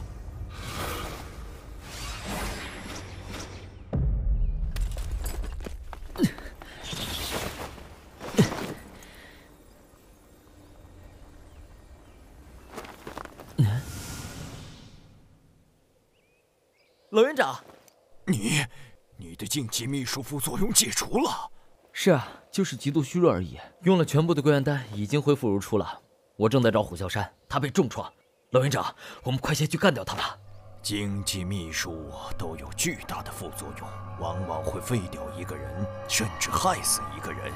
最不济也会让一个人在武道方面有巨大的影响。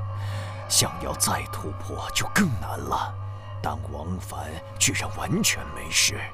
老院长，追杀虎啸山不用了。战争巨虎族有独特的逃命之法，已经不可能追上了。你做的已经非常好了，接下来的事情就交给我吧。不过在这之前，我希望你能够将你的禁忌秘术告诉我。只是极度虚弱的副作用，这样的禁忌秘术我都未曾见到。如果别人也可以修炼，这对于人族是巨大的贡献。哦，你就是按照这个法子修炼的？是啊。此法修炼不易，对脊椎大龙的要求极高，我需要研究下，看能否修成。你把身上的装束留下，先回去吧，以免别人生疑。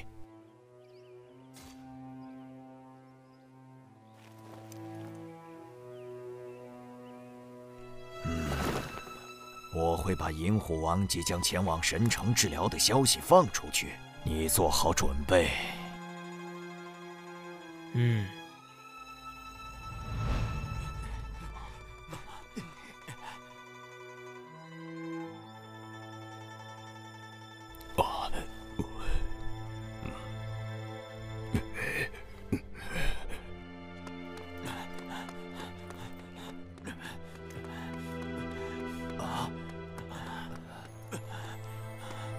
我没能击杀鹰虎王，他太强了。在禁忌秘术副作用爆发前，我惨败，勉强逃得性命。联系后方，派人支援，将鹰虎王阻杀在去神城的途中。哎，听说昨天后来，老院长北望天带领着10大紫气星持境高手，亲自护送鹰虎王前去神城救治。我还听说，程院长当下便带人杀入叛徒宋家，不过可惜宋家早已人去楼空。最惨的就是叶家了，可以说是毁灭性的打击了。叶家家主被宋海龙暗害，留存下来的叶家天才叶飞扬也还在重伤昏迷中。临天城3大家族怕是都要落幕了。唉，希望银虎王早日康复。我宁愿用自己10年不1年，不1个月的寿命相换。你就不能真诚点儿？王凡，你是没看到，当银虎王使用禁忌秘术的时候，到底有多帅？那简直是威慑全场。我强烈怀疑，他若是正常达到北望天妖力阳的高度，可能超越他们2个的。我也希望他没事儿。希望那个假扮银虎王的人能安全无事。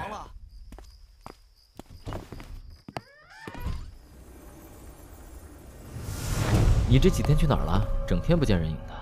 我当然是去收集情报了。哎，你知道吗？天妖族妄图利用决斗谋害北望天和鹰虎王的阴谋败露后，激怒了人族的黄金武神。他安排精心培养的战神卫奇袭天妖族，于半途截杀了支援妖烈阳等人的天妖族高手队伍，总共斩杀紫气星直近45人。天妖族可谓是遭受重创，如今人族士气大振，银虎王功不可没。神城的年轻天才高手联手公开宣布，一旦银虎王完全康复，他就是人族第1青年高手。不过银虎王的具体行踪却是无人知晓，希望他能顺利到达神城吧。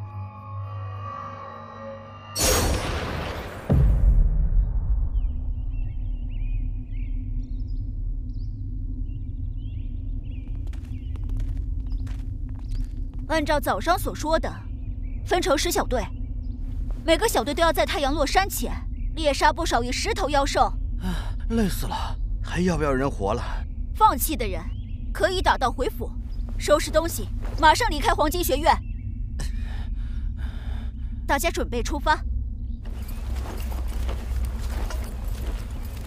扎营做饭的事情都归属你这个后勤，我希望落日之前营地都搞定，做饭的准备工作也要完成。如果你不服气的话，那就早日突破，成为城里荣一境。你便可加入倩影的队伍。突破成立容易境，那是不可能的。我还是老老实实的做我的后勤工作吧。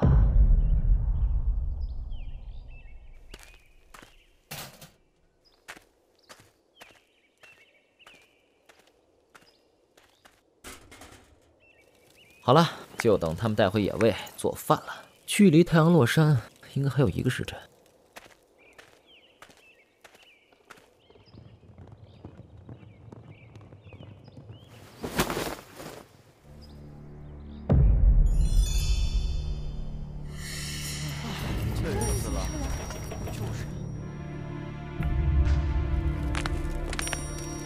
你们不许帮忙，这是他的工作。一个不专心武道的男人，能有什么成就？这样的人只会成为倩影的累赘。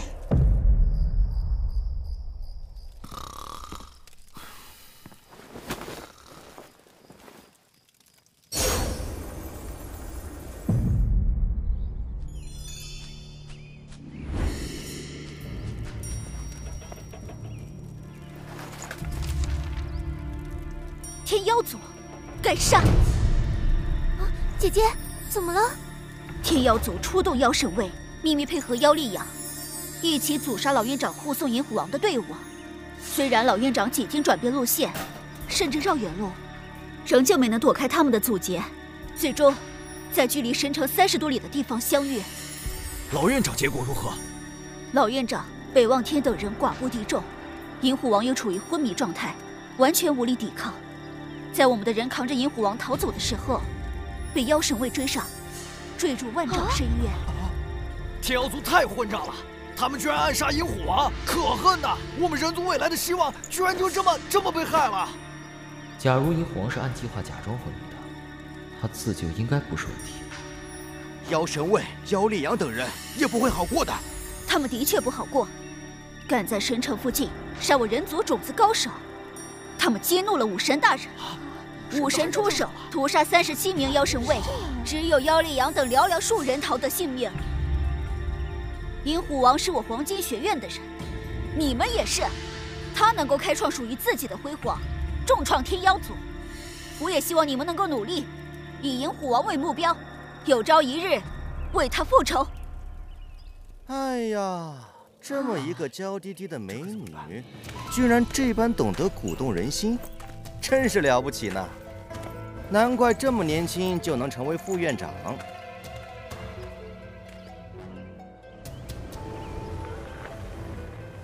不要紧张，我只是来送战书的。银虎王死了，可是我们仍旧觉得不甘心。要挽回天妖族的尊严，就必须将你们黄金学院所有年轻一代以公平对决的方法全部杀死才行。所以，我们少尊座下第一人，新月狐族少主月心妹，率领100名青年高手来到了飞云山脉。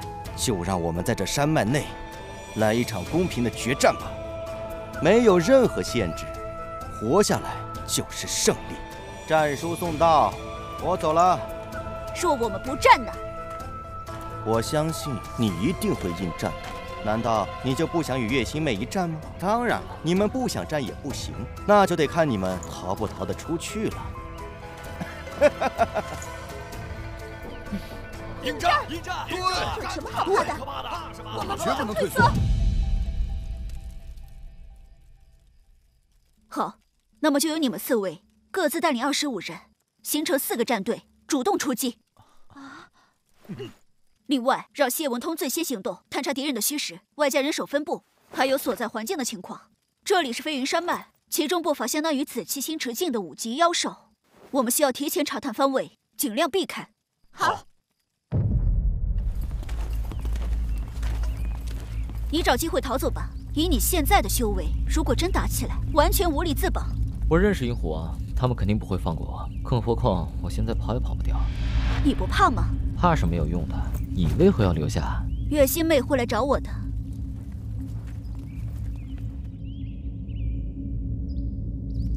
来了。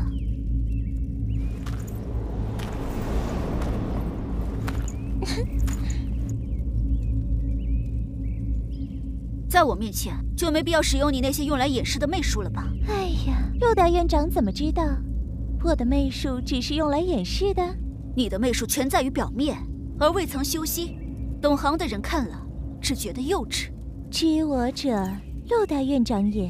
其实我很讨厌媚术的，但奈何年幼时候话语权太轻，被迫修炼媚术，所以也就应付下公事而已。既然陆大院长想要看真正的我，那就如你所愿。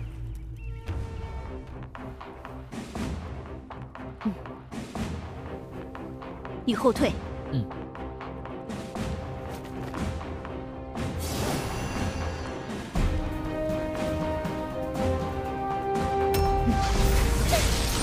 没想到这两人的实力居然都到了这般程度。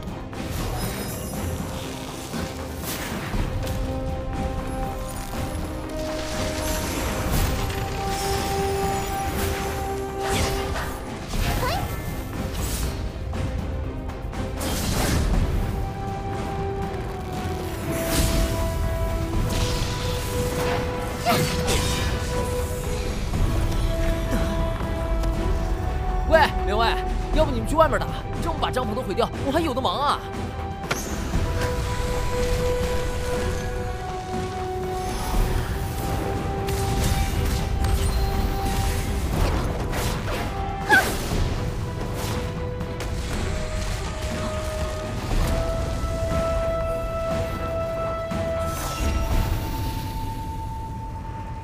武神剑，明月照山河。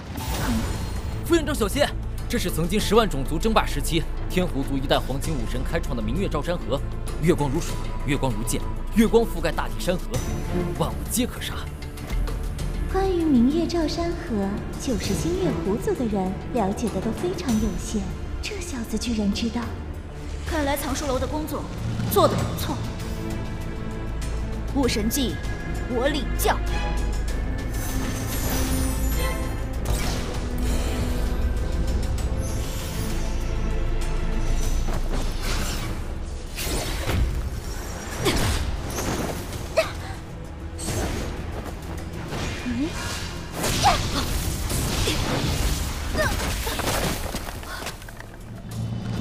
我的帐篷。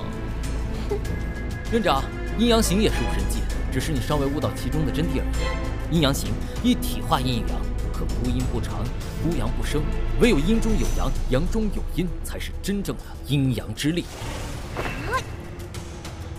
阴阳之力。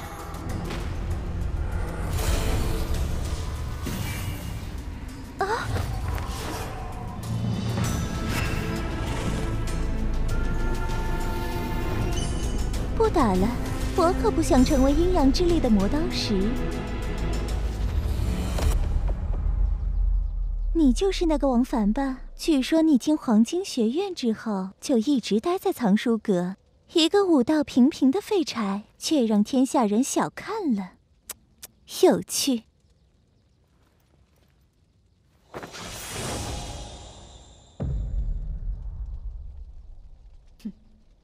此番老院长提前安排好的历练，非要把你塞进来，我一直都是不解的。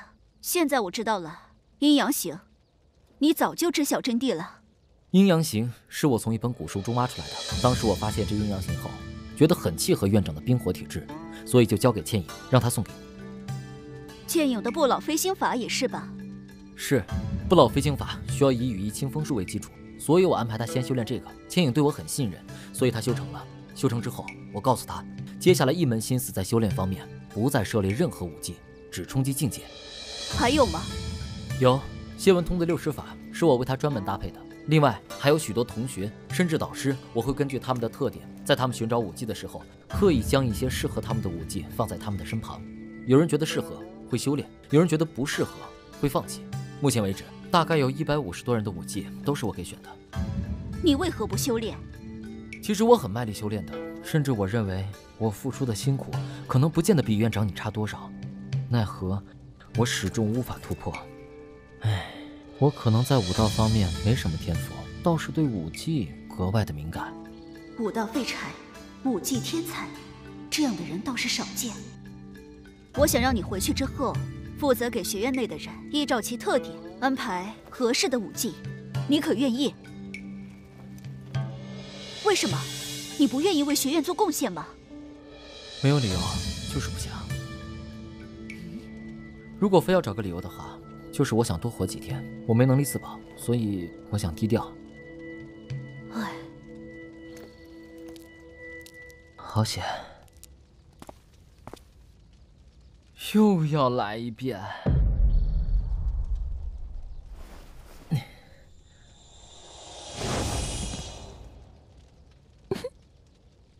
你没走？我观察你半个时辰，你的一举一动、一言一行都平平无奇，为什么你对武技那么有天赋呢？看来是瞒过了，还好我先一步发现了他的存在，装作普通学员的状态忙碌。我们副院长已经前去参战，你不去帮忙，就不怕你带来的人被灭掉吗？可我觉得你的价值比他们的命更重要呢。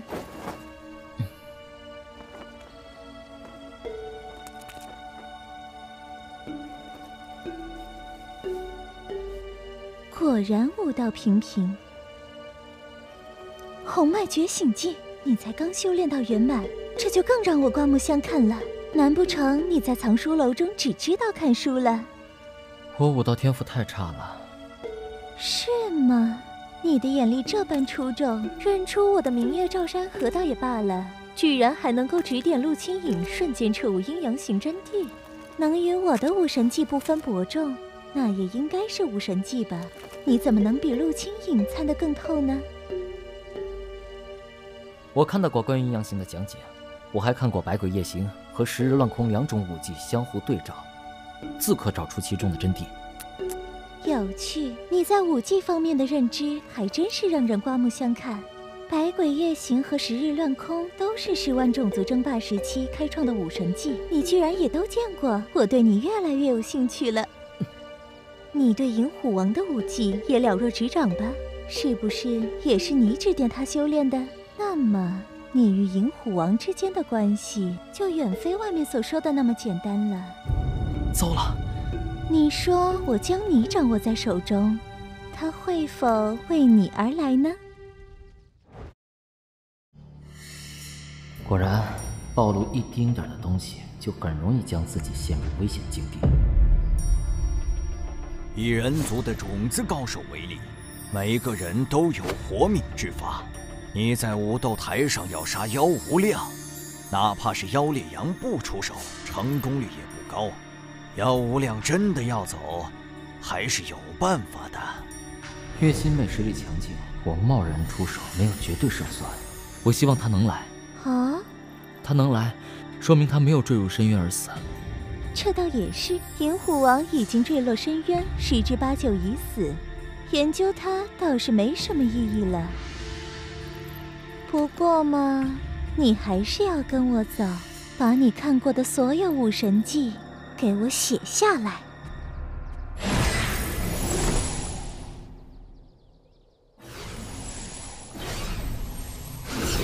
你不怕狂狼他们被杀？狂狼可是笑月狼族的少主，如果因你而死的话，笑月狼族会不找你们新月狐族的麻烦吗？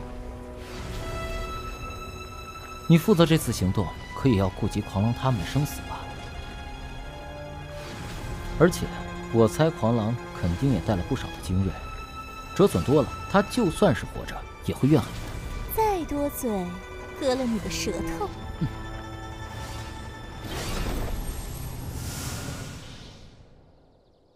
你不是想我参战吗？你不是替我担心狂狼的安全吗？一会儿我就让你看到我是如何灭掉你们黄金学院的。你可不要吓哭哦！不要怕，我一定让你看到血染大地的凄美，让你终生难忘哦。我该出手了，但我现在没有银虎王的装备，贸然出手，暴露的风险太大。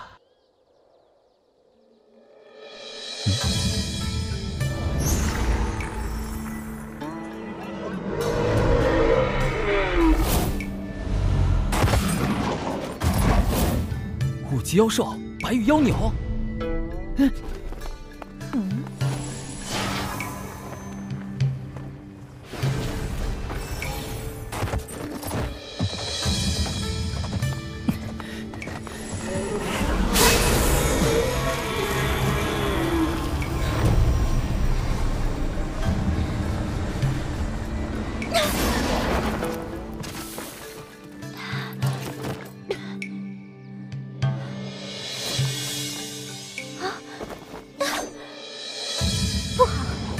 白玉姬对白玉妖牛造成一定的反震力，这妖兽极恨上我了。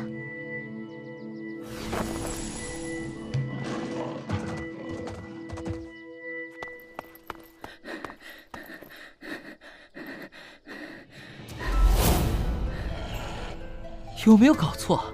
这里是飞云山脉的外围，你们这些5级妖兽的领地不都是在深处吗？你们跑外面干嘛？而且还一个个都是白玉系，什么情况啊？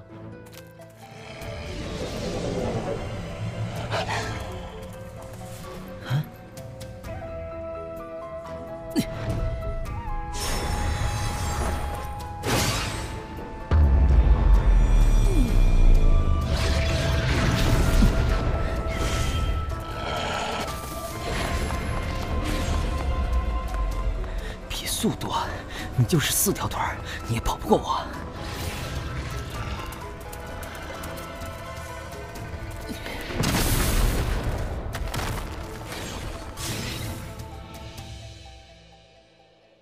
又是白玉系的5级妖兽，这就太有意思了。身坚如玉石，这等妖兽在书中记载10之8九都是边缘派。这妖牛、妖狼、妖豹也都不搭呀，摆明了是得到共同的奇遇才发生的变异。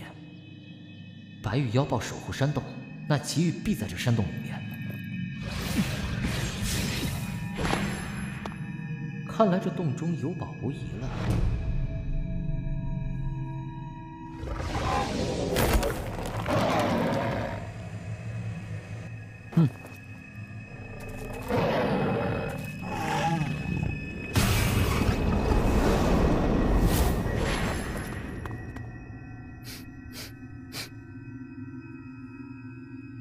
白玉仙兰，书中记载，这白玉仙兰专门生长在不见阳光的地方，可汲取大地中的精华，特别是山石之精华，结食之可淬炼身体。其若开花，一花一战体；若用以修炼，可直接以霸道功法掠夺花之精髓。原来3大妖兽是在等待3花全开再分食，哼，便宜了我。等会儿打架可不要攻击我这里哦，会毁掉白玉仙兰的。要是保存好，你们夺回去还能够栽种下来的。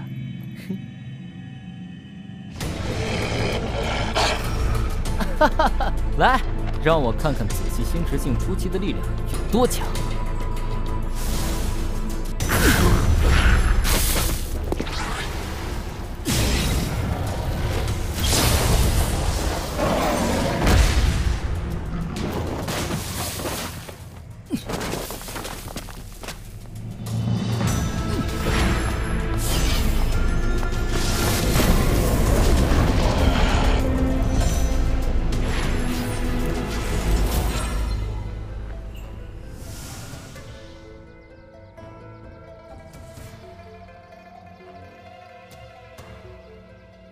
真好，既然被我发现了，岂能错过？这就送给你们一个大大的惊喜。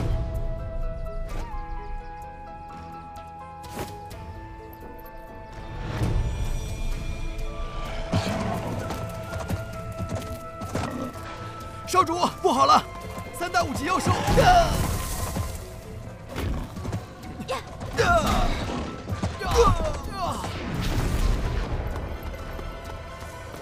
经此一战，月星妹统御的力量，再想要和黄金学院抗衡，是不可能了。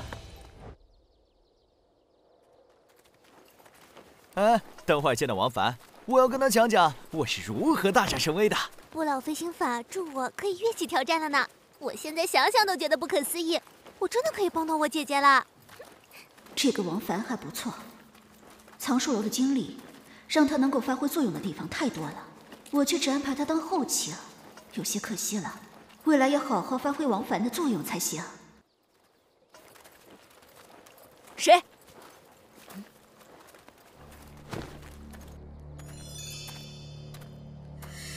你一直都在这里？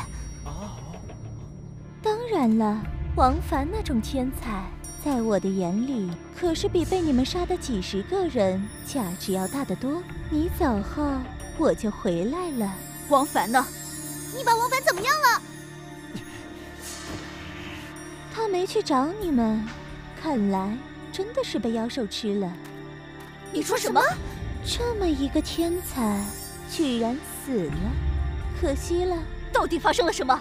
你走后，我便回来想要带走他，哪想到遇到5级妖兽白玉妖牛，我被妖牛追赶。我以为他能趁机逃走的，是你害了他。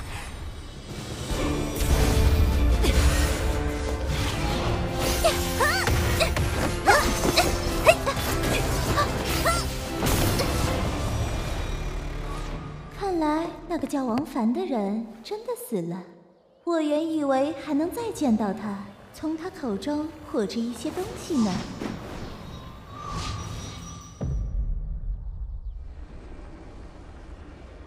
老院长原本预估我3年时间日夜苦修，才有一定的概率踏入紫气新世纪，但如今这一株白玉仙兰应该可以让我修炼的进度提升不少。我先去找些吃的，再回营地吧。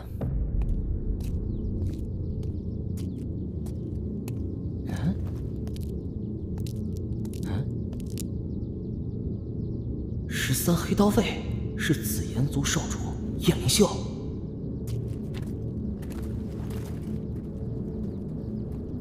他来做什么？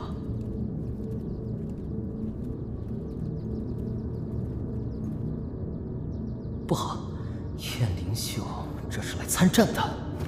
人族、九阳霸刀族、天妖族向来各自不对付，这燕灵秀若参战，他是要帮谁呢？他只带了区区13人，绝不可能作为第3方，一定是与其中一方合作了。昨日我引3大妖兽攻击狂龙他们的营地，让他们人数锐减，大概率这燕灵秀是被天妖族找来做支援的吧。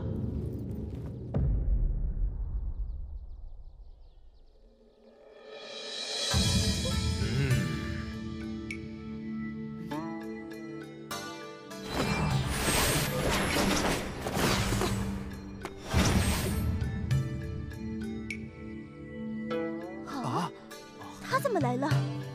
燕灵秀，这是我人族与天妖族的恩怨，九阳霸刀族的人还是不要插手的好。听说你们人族最近嚣张得很，出来一个什么银虎王，很是让人不爽啊。虽然他坠入深渊已经死了，可是我还是看不惯你们人族狂妄。我人族向来低调，从不嚣张跋扈，倒是九阳霸刀族行事霸道，想不到依附九阳霸刀族的小部落，也敢对我们人族指指点点。燕灵秀，你想战，我奉陪。好，很好，我倒要看看人族的天骄有多强，你可别让我失望了。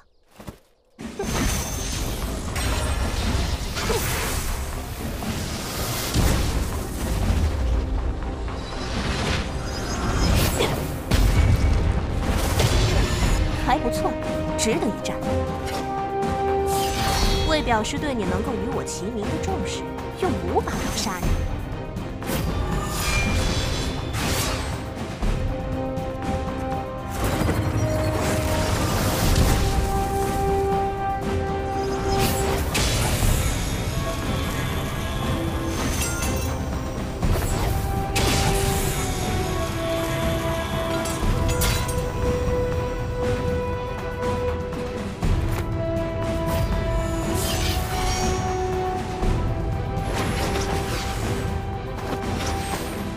机会，如果我与燕灵秀联手的话，将有望斩杀戮经营，也有机会重创黄金学院的学员呢。本少主给黄金学院的诸位送惊喜来了！我要你们统统葬身此处！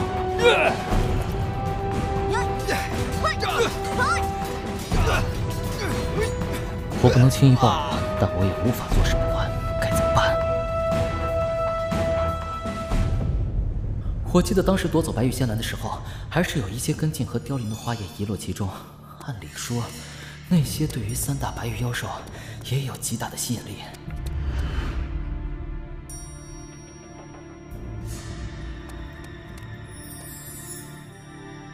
不在，那些根茎花叶都没了，被吃了。这就麻烦了。要找到3大白羽妖兽不容易了。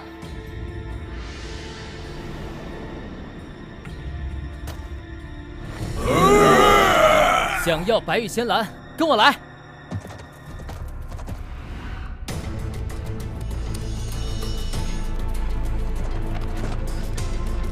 救命啊！你没死。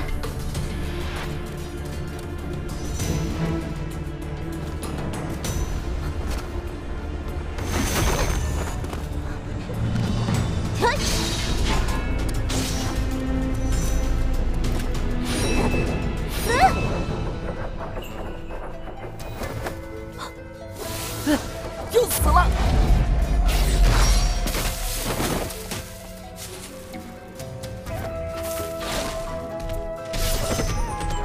五级妖兽，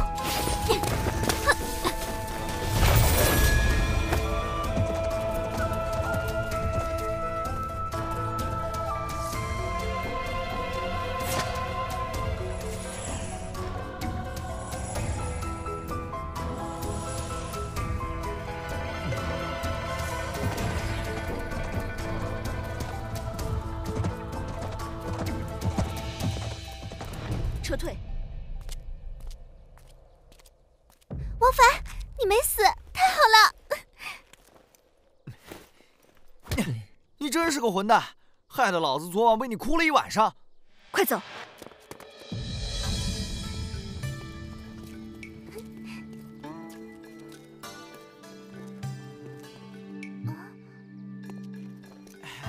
你们2个去调整下，我要和王凡说2句话。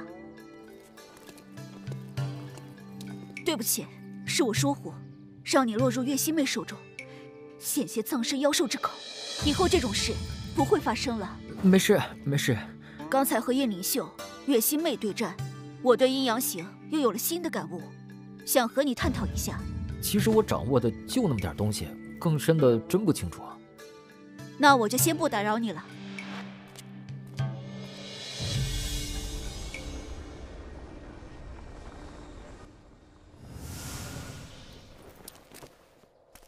准备出发，返回营地。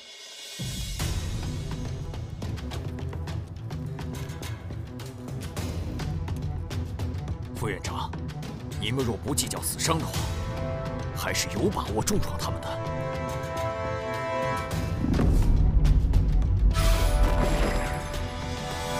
天鹰组，骁如龙来也！出战！终于来帮手了。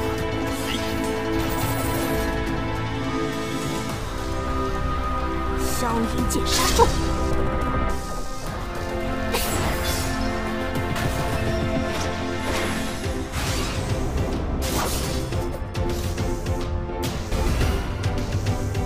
战！退！小熊，你如何会来到这里？为寻银虎王。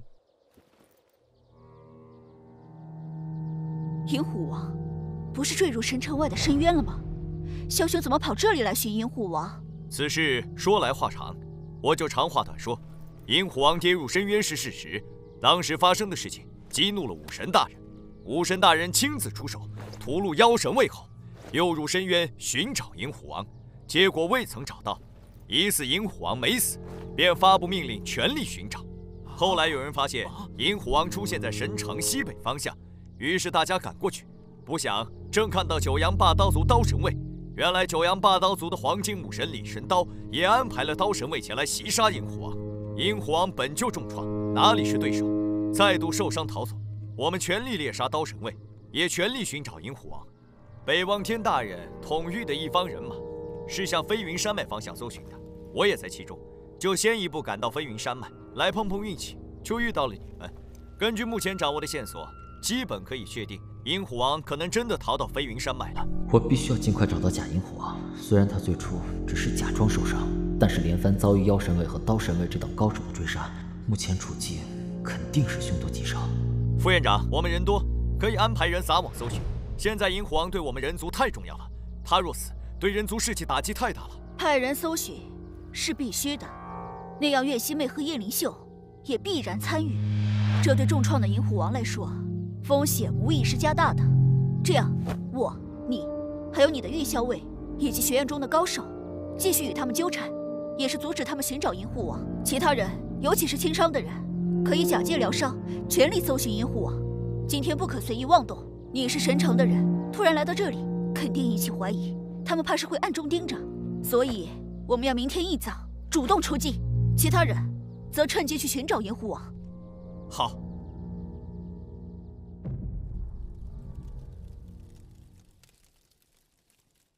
哎，谢文通呢？被你姐姐安排出去侦查了。这个给你。好香啊！这是什么花？这是白玉仙兰的花。那3个白玉妖兽之所以能够异变拥有白玉之体，甚至踏入5级妖兽，都是因为白玉仙兰。吃下去。好凉啊！又变热了。书中记载，白玉仙兰花10枝可成白玉战体。这3朵花虽然都未完全盛开，但3朵的量足够了。抓住机会，争取一举成就白玉战体。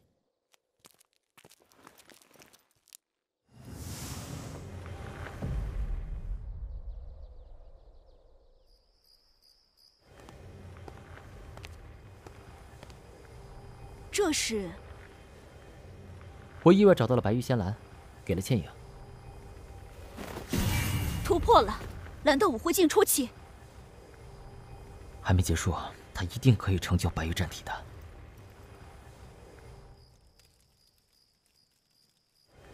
成功了！太好了，倩影，你如今实力大增，更是增加了我方的胜算。我决定，我们夜袭月心妹和叶灵秀营地。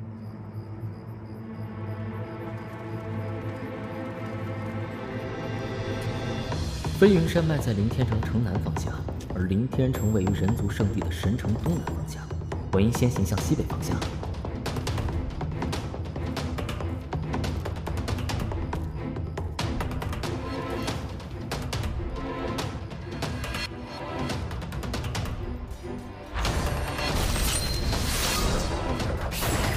我不能插手，一旦我插手，月心妹、叶明秀和狂狼被杀，那么这3人背后的心愿狐族、紫炎族和笑脸狼族怕是会抓狂，因而安排大量的人来到飞云山脉，这对于假银虎王就是巨大的威胁了。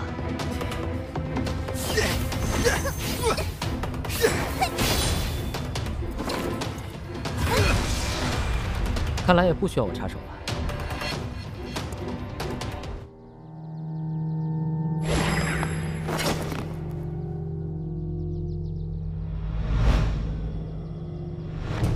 那是紫玉灵果。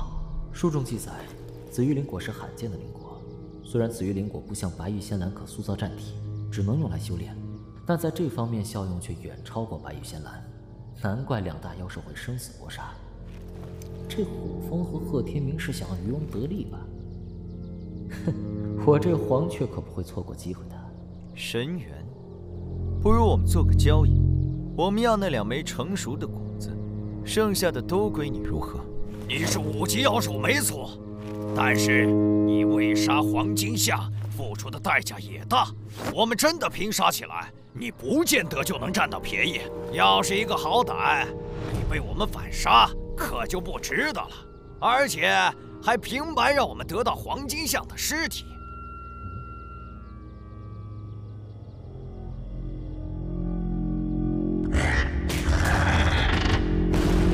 消耗力量，不要致命交锋，耗死他！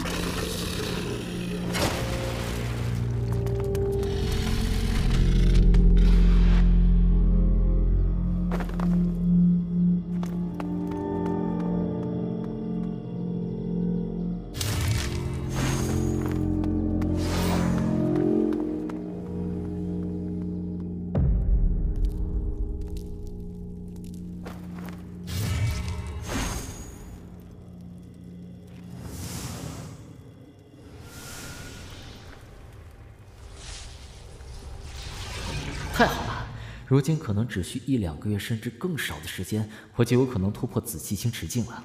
虽然不是每次都有这种好运，但机缘本就是与危险并存的，以后我还是要多出来才是。不过现在还是要找假银虎王更重要。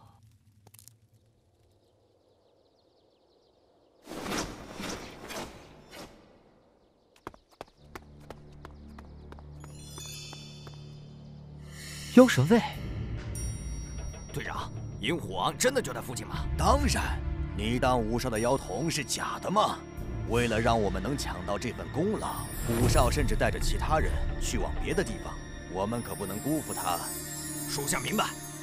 这次若我们能够擒拿银虎王，武少的机会就来了。别忘了，少尊被银虎王一招击败，甚至因此而折损天妖族第3，这已经影响少尊的地位。这就是武少的机会。当年少尊横扫16个兄弟，但我们武少是因为修炼出了一点问题，才输给少尊的。否则，以我们武少天生妖童，少尊根本没有机会。武少，我记得天妖族17个兄弟排名第9的是少尊妖无量，而名列第5的似乎是妖无童。队长，我听武少身边的人说，如果武少能够擒拿银虎王，为我们挽回失去的颜面，就有资格再度挑战少尊之位，就有望成为新的少尊。如果武少成为少尊，我们就可以从妖神卫中剥离出来，成为武少的卫队。到时候我们都飞黄腾达了。看来假银虎王可能就在附近。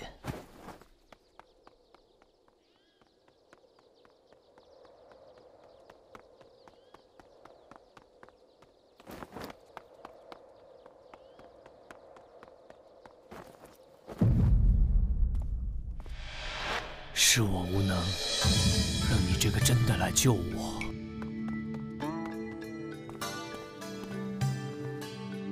先别说话。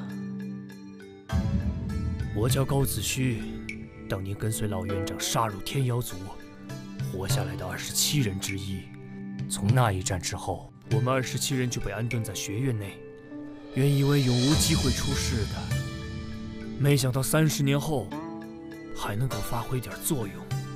王凡，是你给了我这个机会，能假扮银虎王，这是我高子虚的荣幸。即便我死了也没事的。老院长准备了新的假银虎王，不过我觉得我暂时还能发挥点作用的。你虽然各个方面都非常出众，可要成为紫气新池境，还是需要3-5年时间。所以我要努力活着，我就是憋着这一口气才逃到这里来的。你不会死的，你快些疗伤，其他的交给我。现在不是疗伤的时候。妖无童来了，他天生妖童，不只能用来战斗，还有其他的能力，他会找来的。我找你的路上碰到了妖无童手下马金龙带领的妖神卫，妖无童并未亲自前来。没有妖无童，我们就安全了。天妖族和9阳霸刀族已经不惜代价出手，势必有可能还有大量的高手前来，所以我先引开他们。我这个假的就是要为你这个真的去死的，怎么能让你为我冒险？不行，绝对不行！放心吧，我知道一些强大妖兽的领地，我将他们引过去，借妖兽来杀他们便是，不会有危险的。不行！你放心吧，在这方面我已经熟门熟路了。我先试试以不正面交锋的方式解决马金龙，如果可以，那最好不过；如果无法击杀马金龙，我就引他们去5级妖兽所在地。你还是想要冒险啊？老院长说过，温室里的花朵是很难成长起来的。我处于各种优势下，如果都不敢尝试，那我不是废了。无论如何，保护好自己。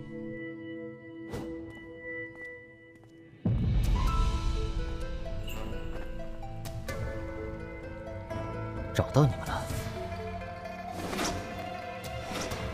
妖神卫太多了，得小心才是。